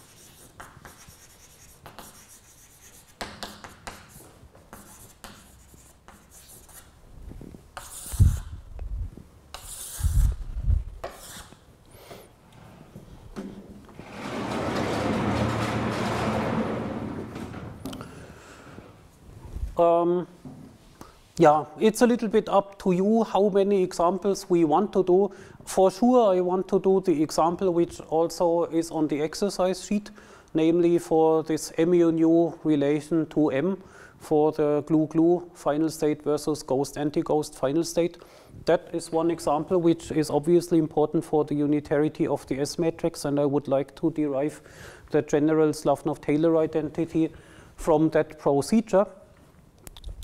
But we can also do another simpler example which connects to the Lorentz invariance discussion from before that we had. So yeah, I see you are already a little bit tired. And how much energy do you still want to invest into the lecture? I think you can do the examples. Can you confirm that then we will still do something in the exercise? Yes. The point is that is not for the video, but next week there is holiday, right? So therefore it's nice to do this completely, and then in 2 weeks from now we will start something new. But then today we will discuss everything that needs to be discussed on this topic. Okay, so one example for, and by the way, you can also view everything I say here and now as part of the exercise, because it really could also be an exercise. But I will do it. So let us derive something for this green function. So remember 2 weeks ago, or some weeks ago anyway, we discussed this as one of those typical miraculous problems with miraculous solutions, because if you calculate it, then you have here a psi dependence of the propagator. And the question is, does the psi gauge parameter drop out if you calculate the full S matrix element? And somehow it did drop out. How did it drop out? Who remembers it? It drops out because the psi dependence appears. Is it possible that some of you explain how the psi drops out? Somebody able to explain this? No? Okay, so what is it's like an exam question. So the answer could be the propagator depends on psi, but the psi dependence is only in the longitudinal parts of the propagator. Psi multiplies p mu in the propagator. So then the p mu term hits this line here. And then the question is, what happens if you contract the entire line with the longitudinal photon momentum p mu? And there is a what identity or a Slavnov-Taylor identity which tells us that if you contract the entire fermion line with the photon momentum p mu, you get 0. And that somehow corresponded to current conservation. If you regard the entire line as a current, J mu, then you get in momentum space P mu times J mu equals 0, corresponding to the total derivative d mu J mu equals 0 in position space. So current conservation, or the fact that longitudinal momentum contracted with a current gives 0, that is the origin of the independence of psi. Let us derive this from a Slavnov-Taylor identity. Okay, so this same relationship that the contraction of the line with p mu gives 0, that is a Slavnov-Taylor identity. Previously I called it what identity in the QED case, but for QCD I call it Slavnov-Taylor identity. So let us derive this. So what do we need to do? We use this.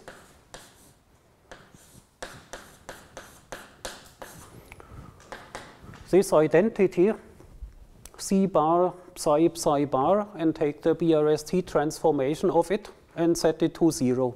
That is a Slavnov-Taylor identity. Okay. So what happens?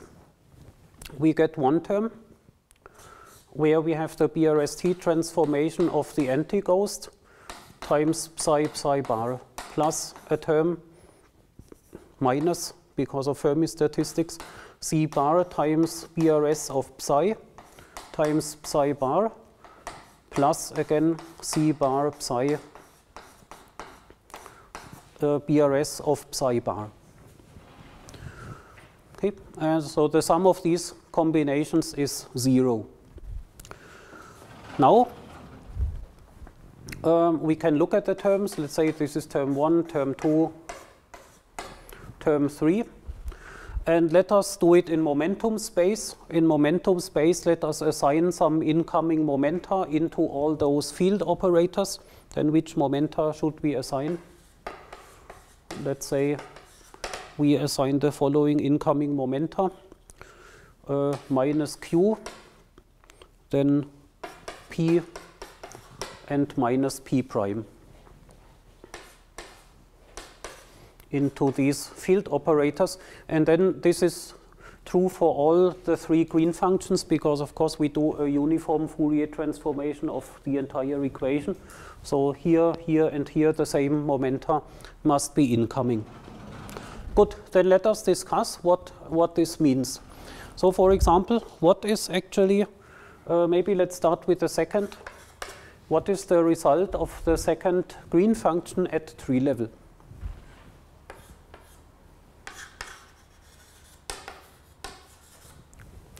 What is the tree level Feynman diagram corresponding to this green function? So in order to get the Feynman diagram, of course, you need to know what is the BRST transformation of psi. And you know it because I just wrote it down a minute ago. This is minus I times gauge coupling times C times psi, so it is nonlinear. Therefore, we need Feynman diagrams which are not ordinary green functions, but which correspond to diagrams where we have one special vertex, a 2-point vertex, where at one space-time point there is a line attached for a ghost and a psi. Let's use this simple square for such special vertices corresponding to BRS transformations. Then we have here this vertex, and attached to that vertex is an incoming ghost line and an incoming fermion line. Because at this point there is a field operator C and a field operator psi. And in the mathematical expression that would be multiplied with minus I times gauge coupling. And also I neglect here the gauge group indices A, B, and so on, because they are not important for this calculation. Okay, so that corresponds to this vertex, and then we need otherwise an external C bar. So there must be an external point with a C bar, and there must be an external point with a psi bar. How can a Feynman diagram look like which contains this vertex, this external point, and that external point?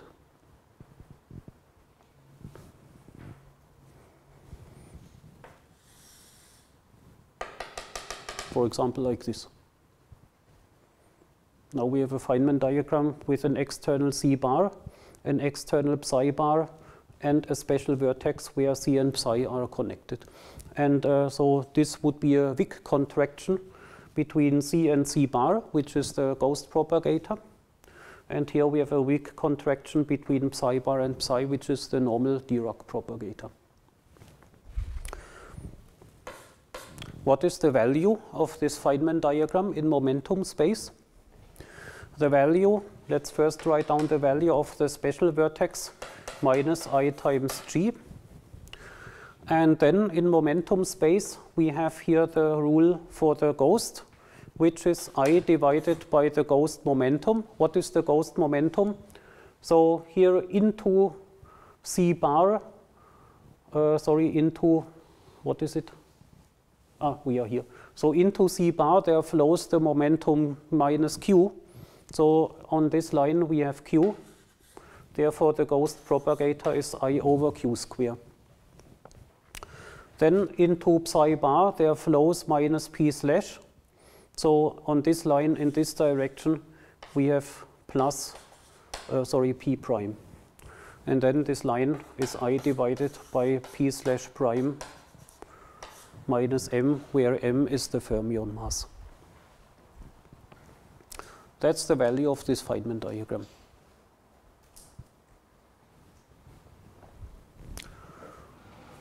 And the third Feynman diagram is similar.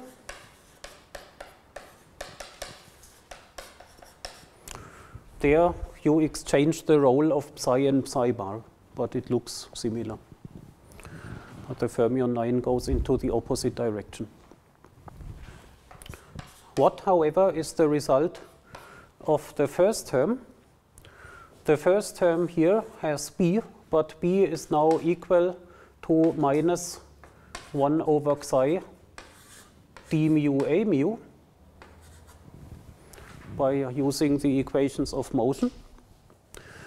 Therefore, here we have a linear BRST transformation, and therefore this is an ordinary green function. An ordinary green function, but multiplied with 1 over psi and with a derivative in momentum space that is simply a product with a momentum. But otherwise, it's a normal green function. A normal green function with an external A, mu, an external psi, and an external psi bar. Now, how can a green function with a normal A mu, psi, and psi bar look like? Feynman diagram, for example, this one.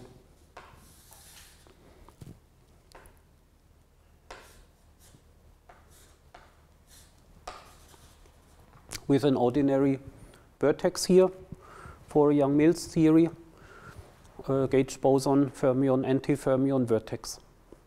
It's a green function, not one particle irreducible, but a full green function. Therefore, the three external propagators are part of the green function. So what is the result of that green function?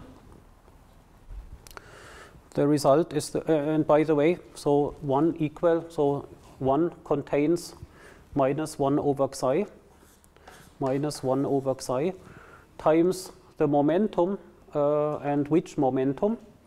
So d mu becomes minus I times the incoming momentum. So in this case, d mu becomes plus I q mu times I q mu. So we have minus I q mu divided by xi. And then we have the Feynman rule for this green function. So what is the Feynman rule for this green function? It is first of all the gauge boson propagator, which contains minus I over q square, then times the complicated thing, g mu nu minus q nu divided by q square times 1 minus gauge parameter xi. Let's use the gauge parameter here for fun. Then we have the vertex.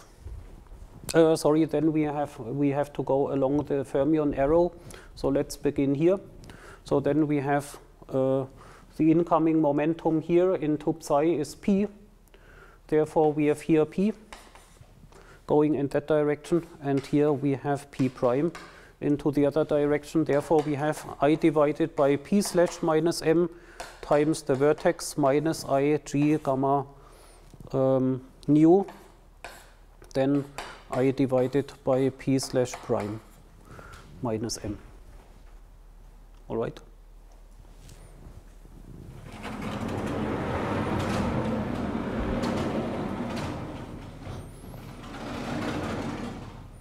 Now,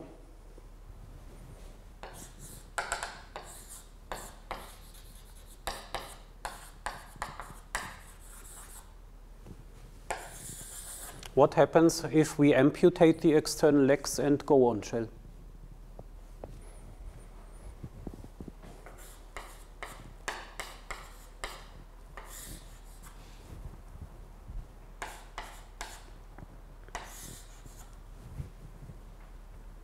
So I give you 20 seconds to think about it.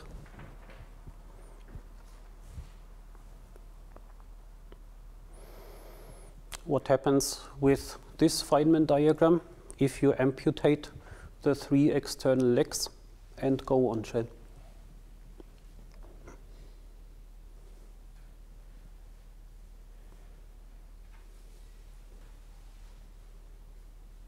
Or should we first do the last line?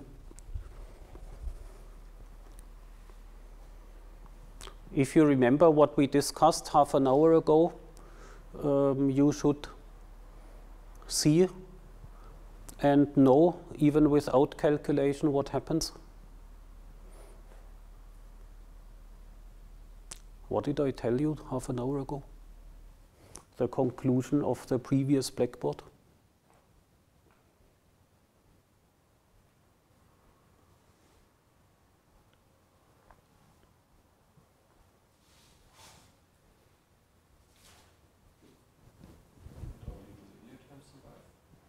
What would that mean for the diagram number 2?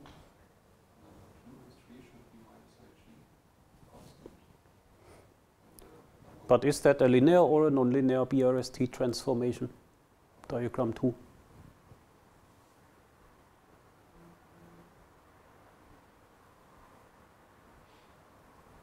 think it's nonlinear, and therefore it should be 0. Right. It should go to 0, right? Shouldn't it? Actually, it should go to 0, because that's what we stressed. Didn't we stress it? We stressed it, right? We stressed that only the linear BRST transformations survive. We derived it actually in general. Now, what happens if we go from the general to the concrete case? It should still remain true. What does it mean? You multiply with the 3 inverse propagators. Which 3 inverse propagators? For the 3 external lines. But there are not 3 external lines. Why not? Because of the nonlinear BRST transformation. The 3rd external line is missing. It doesn't exist. It doesn't exist because of that. This point here is that. And here you see exactly what I told you in general. You should have an external momentum PL. In this case, you should have an external momentum for psi, which is called P. There should be an external momentum P. But there is no line which carries the momentum P, because at the external point, the P is immediately distributed into 2 lines. One line with Q and one line with P prime. The sum of Q plus P is P. Q plus P prime is P. So P is distributed over 2 lines. But there is no single line which carries P, and therefore the diagram does not have a pole 1 over P square minus M square. Therefore, if we amputate, in other words, if we multiply with the 3 inverse propagators, we also multiply with P square minus M square, and then we set P square to M square, and then we get 0. That is the point. So we get 0. Okay. So we get 0 because of P square minus M square goes to 0. And in the 3rd diagram, it's vice versa, so P prime square wouldn't exist there. So, but that is exactly the example of the general case. So it's as simple as that. So we amputate all 3 external propagators for all 3 fields. And here there are just not 3 fields. That's the point. So the general statement is true here, and it means that 2 out of the 3 diagrams completely vanish. That is nice. So what about the 3rd diagram? The third diagram is an ordinary green function, and it came from a linear BRS transformation. And therefore, it doesn't go to 0, it remains. And then we get an information from the Slavnov-Taylor identity about this green function. And that information applies only if this green function has on-shell lines. Yep. Do we try to multiply with the inverse propagator of the anti-ghost field, or Good point. We, in principle, have to multiply with the inverse propagator of the original anti-ghost field, or in general terms, you would say on this level with which inverse propagators we multiply, and we would decide here in this case we multiply with q square times p square minus m square times p prime square minus m square. That is the least we should do. And then maybe in order to be even more precise for the Dirac propagators, we could also divide by p slash plus m, and here divided by p slash prime plus m. The denominator doesn't go to 0. But that is what we do. So we multiply here with a massless propagator. And actually, yeah. Okay, I think that is enough. That is what we do. And then we see what happens. And then that is what we discussed in the morning. So this amputate on-shell is maybe still a little bit loosely defined. So we could now still decide for ourselves whether we, on top of this, multiply with wave functions u of p, u bar of p, or whether we do that later. But anyway, here we have an object which is not immediately an S-matrix element, but which is very, very closely related to S-matrix elements, and which can be very simply transformed into an S-matrix element by simple multiplication. Okay, so let's do it. So what happens here?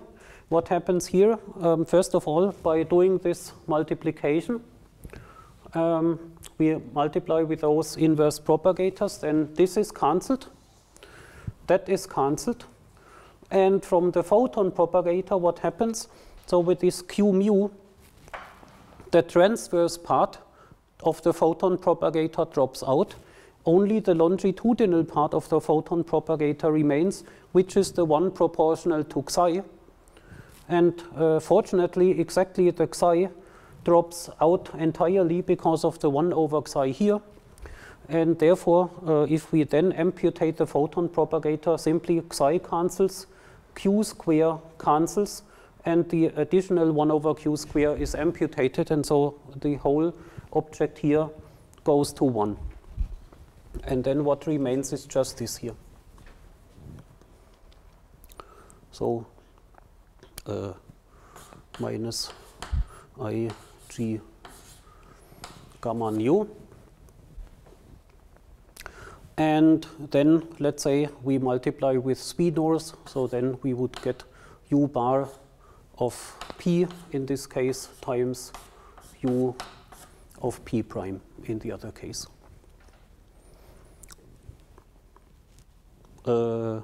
Times q nu, times another q nu from here. So, and this is exactly nothing but q nu times j nu in the notation of our discussion. I think this was section 252, where we discussed the gauge independence of that process. And so there we also said that the gauge dependence drops out, because if we multiply the fermion line, which we call j nu, with the photon momentum q nu, it goes to 0. Yes? What's the value of q squared when we go on shell? It's 0. 0, yes. But doesn't this mess up the result that it goes to 1? Because we only... q squared drops out. Yes, but don't we multiply with it? What you wrote? Yeah, after we multiply with it, it drops out. But Before it doesn't drop out. in all terms, because of the other one we have q mu, and this one already cancels the q squared in the denominator in front of the cell. Q square times q square. So let's say this is really the main part from the photon propagator, I would say. So I would read it like this. This is really the essence of the photon propagator, and that will be amputated. And this is kind of the numerator of the photon propagator. And if we multiply that with Q, then the transverse part drops out, and what remains is the longitudinal part, which is psi, times this. If we multiply this with Q, we get Q square over Q square drops out, and another Q remains, and the psi remains, and then we get this Q nu, and the psi drops out. So this is the point. So we get from here, from this Slavnov-Taylor identity, that, let's write it here, we get this, which is graphically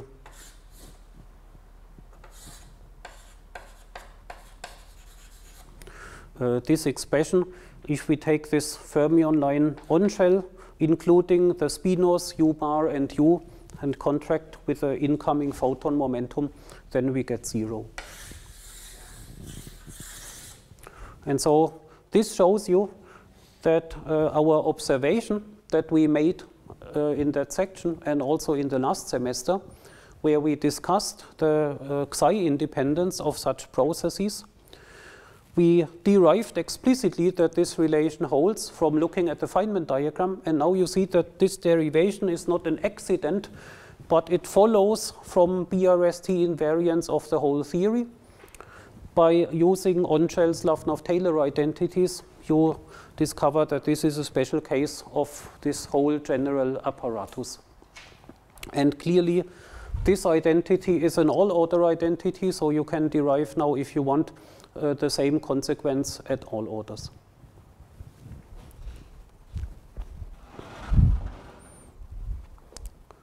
So, can now be generalized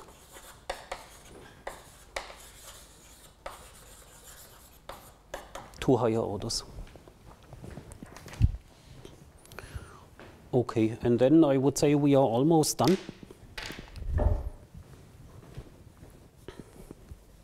Just the last thing corresponding to the exercise.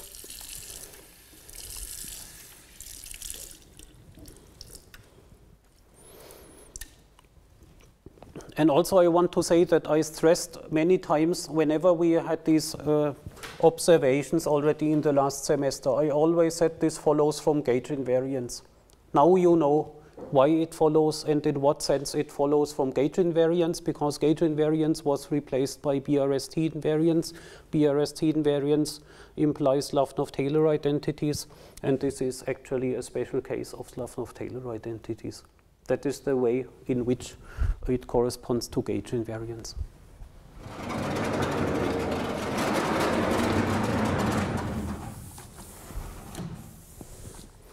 By the way, here in the linearized BRS transformations, you now see why they are relevant. They are relevant because they are the ones which do not drop out if you go on shell and amputate for S matrix elements. And these are exactly the ones from QED, right? That is essentially the ones, not from QED, but from that exercise sheet that we had already last semester, where we discussed exactly the linearized BRS transformations, and we already made the analysis of Kuko-Ojima and the QB operator and so on, and discussed the physical Hilbert space as a quotient space. So you see now that this emerges at all orders from the full Slavnov-Taylor identities.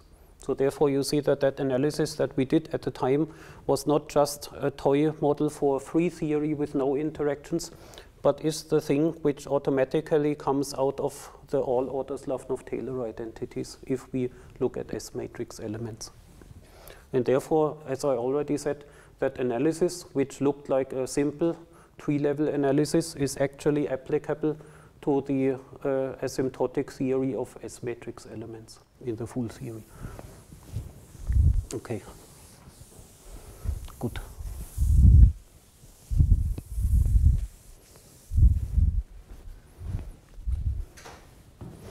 Okay, sorry, let's maybe hurry up a little bit more so that we can also do the exercises.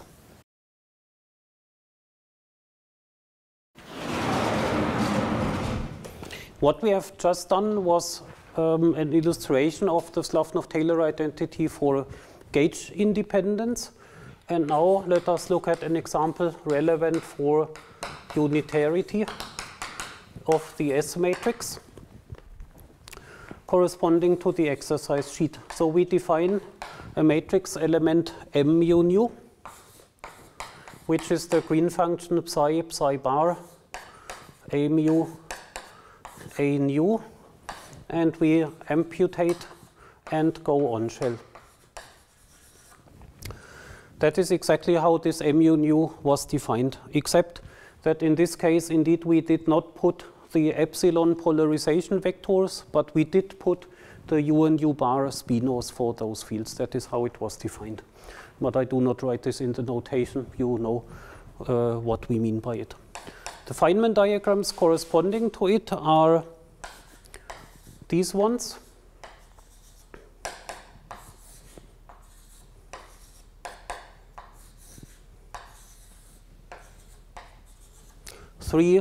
Three-level Feynman diagrams for quark-antiquark going to gluon-gluon in QCD with a triple gluon vertex, which is a non-abelian diagram, and the other ones are similar to QED Feynman diagrams. Then we also define M, which is psi, psi bar, C, C bar, amputated and on shell. And that corresponds just to one single Feynman diagram with ghost, anti-ghost in the final state. And this is also a purely non-abelian diagram because that vertex here has an FABC in it. So now your task was to calculate the three-level Feynman diagrams to the point where you see a certain Slavnov-Taylor identity between the two Feynman diagrams, which again looks like a miracle or an accident, but actually we will see now that it follows, like in the previous case, from a general Slavnov-Taylor identity in this amputated on-shell limit. So let's do that. The thing that you need to write down is this. So let's do exactly the BRS transformation, but one of the A's is first written as a C bar, and then we take the BRS transformation of that green function. I write down immediately the four terms. The first one is S psi, psi bar, A mu, and then C bar. The second term would be minus psi, S psi bar, A mu, C bar. Then plus psi, psi bar, S A mu, C bar, and plus psi, psi bar, A mu, S C bar. Okay, so let's call them again 1, 2, 3, and 4.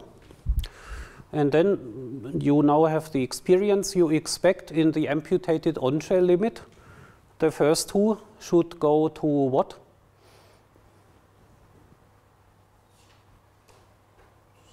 They should go to 0 because they have nonlinear BRST transformations only.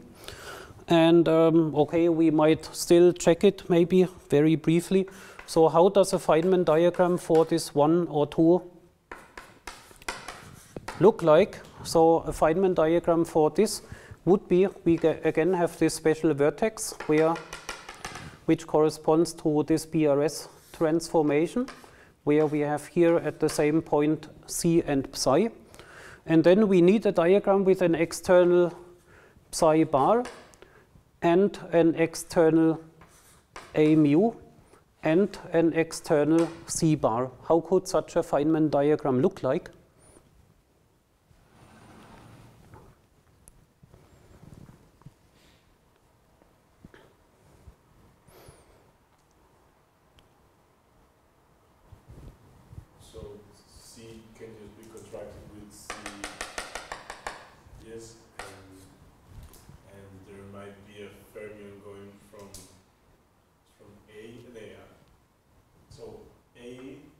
Yes, to C. To C. To the down. Oh. Yes. And then a line going to. Okay, very good. Like this. Is this the only Feynman diagram?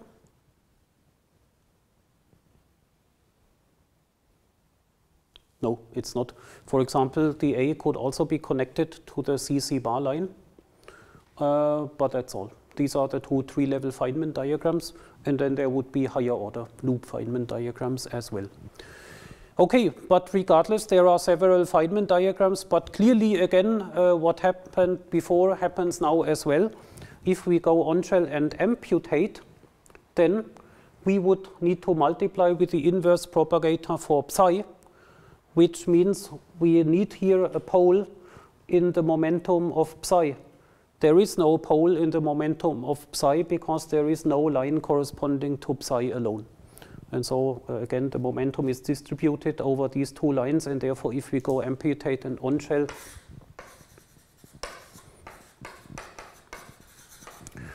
it goes to 0 because there is no 1 over p psi square minus m square. So the first two terms in the first line, they vanish. And in the last line, we have BRST transformation of the gluon field that has a linear and a nonlinear term. And again, the nonlinear term drops out for the same reason.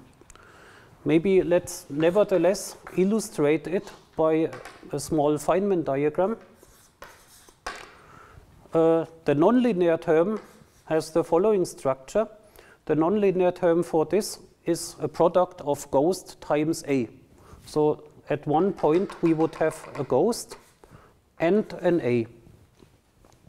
And then we would need overall a Feynman diagram with external C bar. That is easy, here C bar, and an external psi psi bar, for example like this. Okay. Then we have this Feynman diagram. And again, there is no pole corresponding to the momentum of A.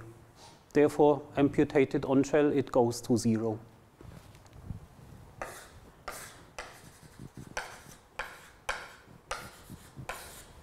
But there is now the diagram corresponding from the linear to the linear BRST transformation, which is as follows. Here we have now the linear BRST transformation as linear of A mu is equal to d mu c. So that means at this point there is just a ghost field coming in, only a ghost. And then that will be multiplied with the momentum of the ghost in momentum space. But it's just a ghost field coming in, and then we need an external C bar, an external psi psi bar. So how can it look like?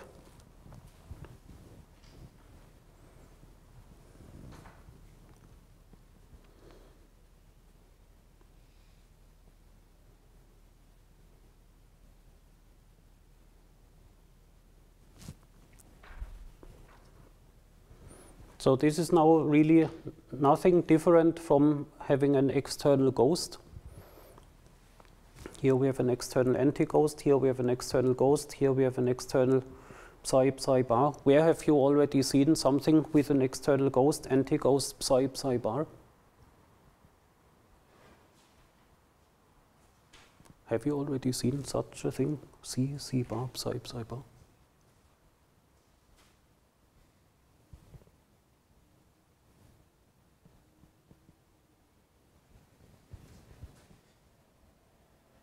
Maybe here. That. Okay, that's what you wanted to say, I guess.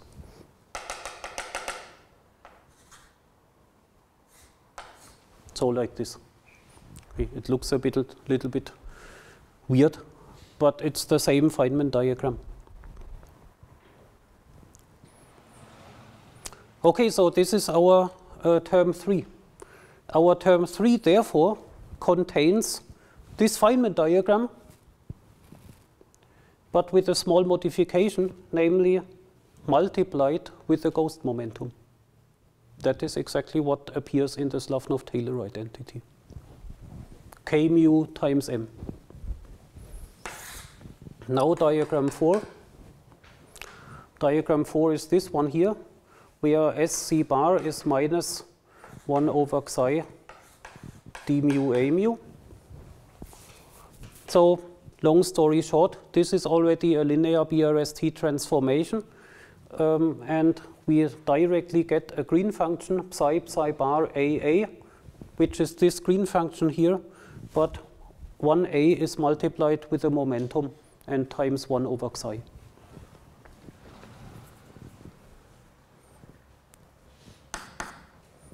So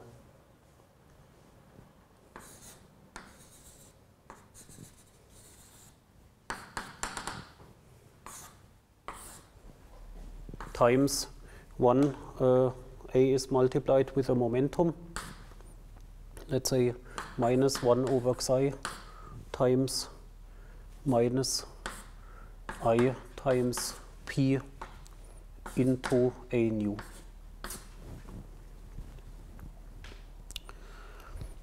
Now,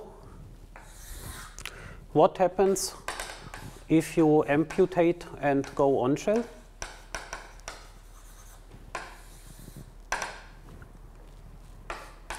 I think we can immediately write down the result, which is now hopefully obvious. The first two terms go to 0. The third term goes to one of, I mean, you know what is the expected result. It's the one from your exercise sheet, namely m times one momentum is equal to mu nu times the other momentum. And that is exactly what we get here. Let's just check the i's and the signs and so on by looking at it.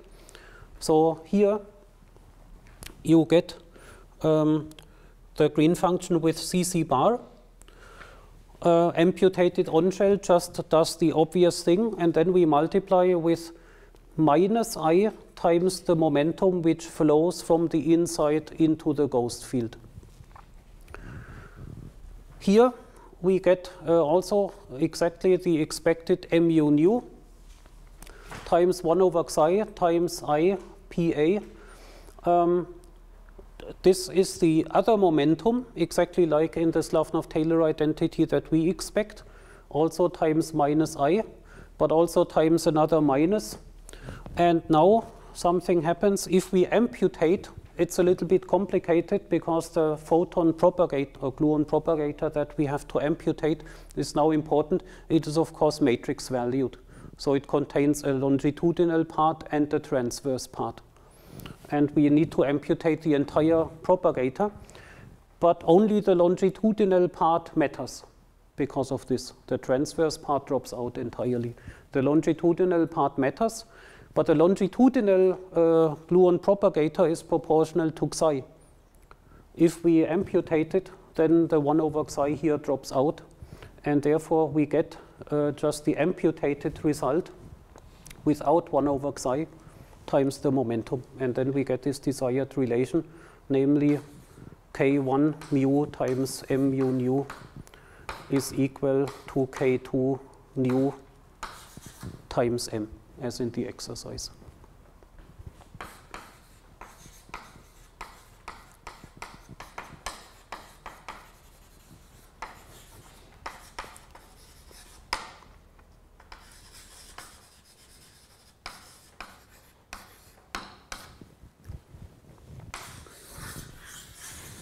And again, here you see that this observation that you can make from calculating explicit diagrams, and which is important for fundamental physics properties, is actually a consequence of a more general Slavnov-Taylor identity. And also here, of course, you can go on and derive the same thing at arbitrarily high orders. So, and then I can just briefly sketch the unitarity proof.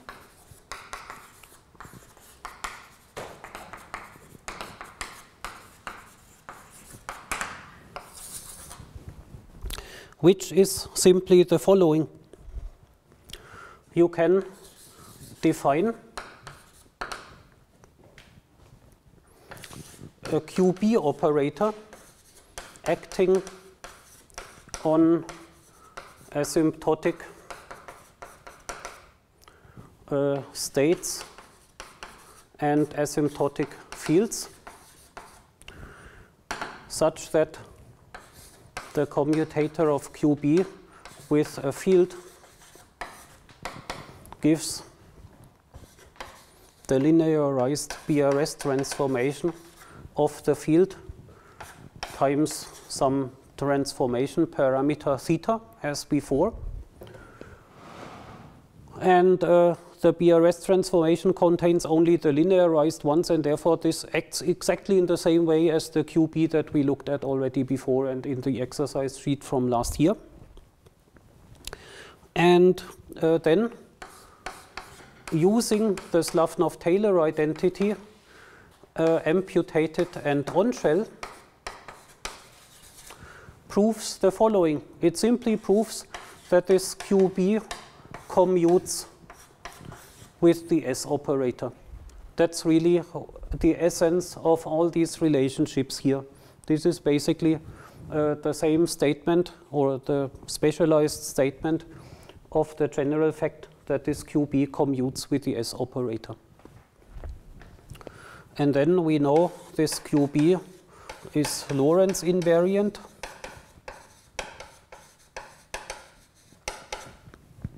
The original S operator is Lorentz invariant, and so then you can define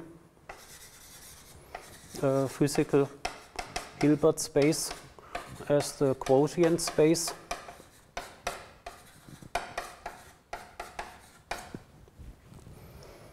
And because of the commutation relation that S commutes with QB, you can say that S restricted onto the physical Hilbert space is well defined, first of all. So if you are in one equivalence class, you are mapped into one unambiguous equivalence class, so the equivalence structure is retained and it is unitary.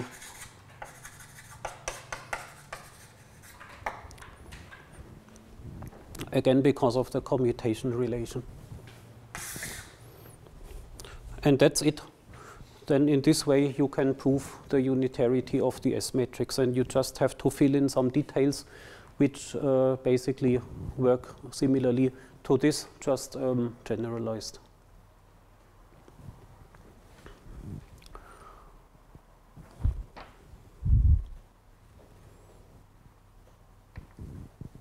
And that, my friends, ends our discussion of quantized Young-Mills theories. Let me just give you the reference where this is done exactly in this way is Kuko Ojima.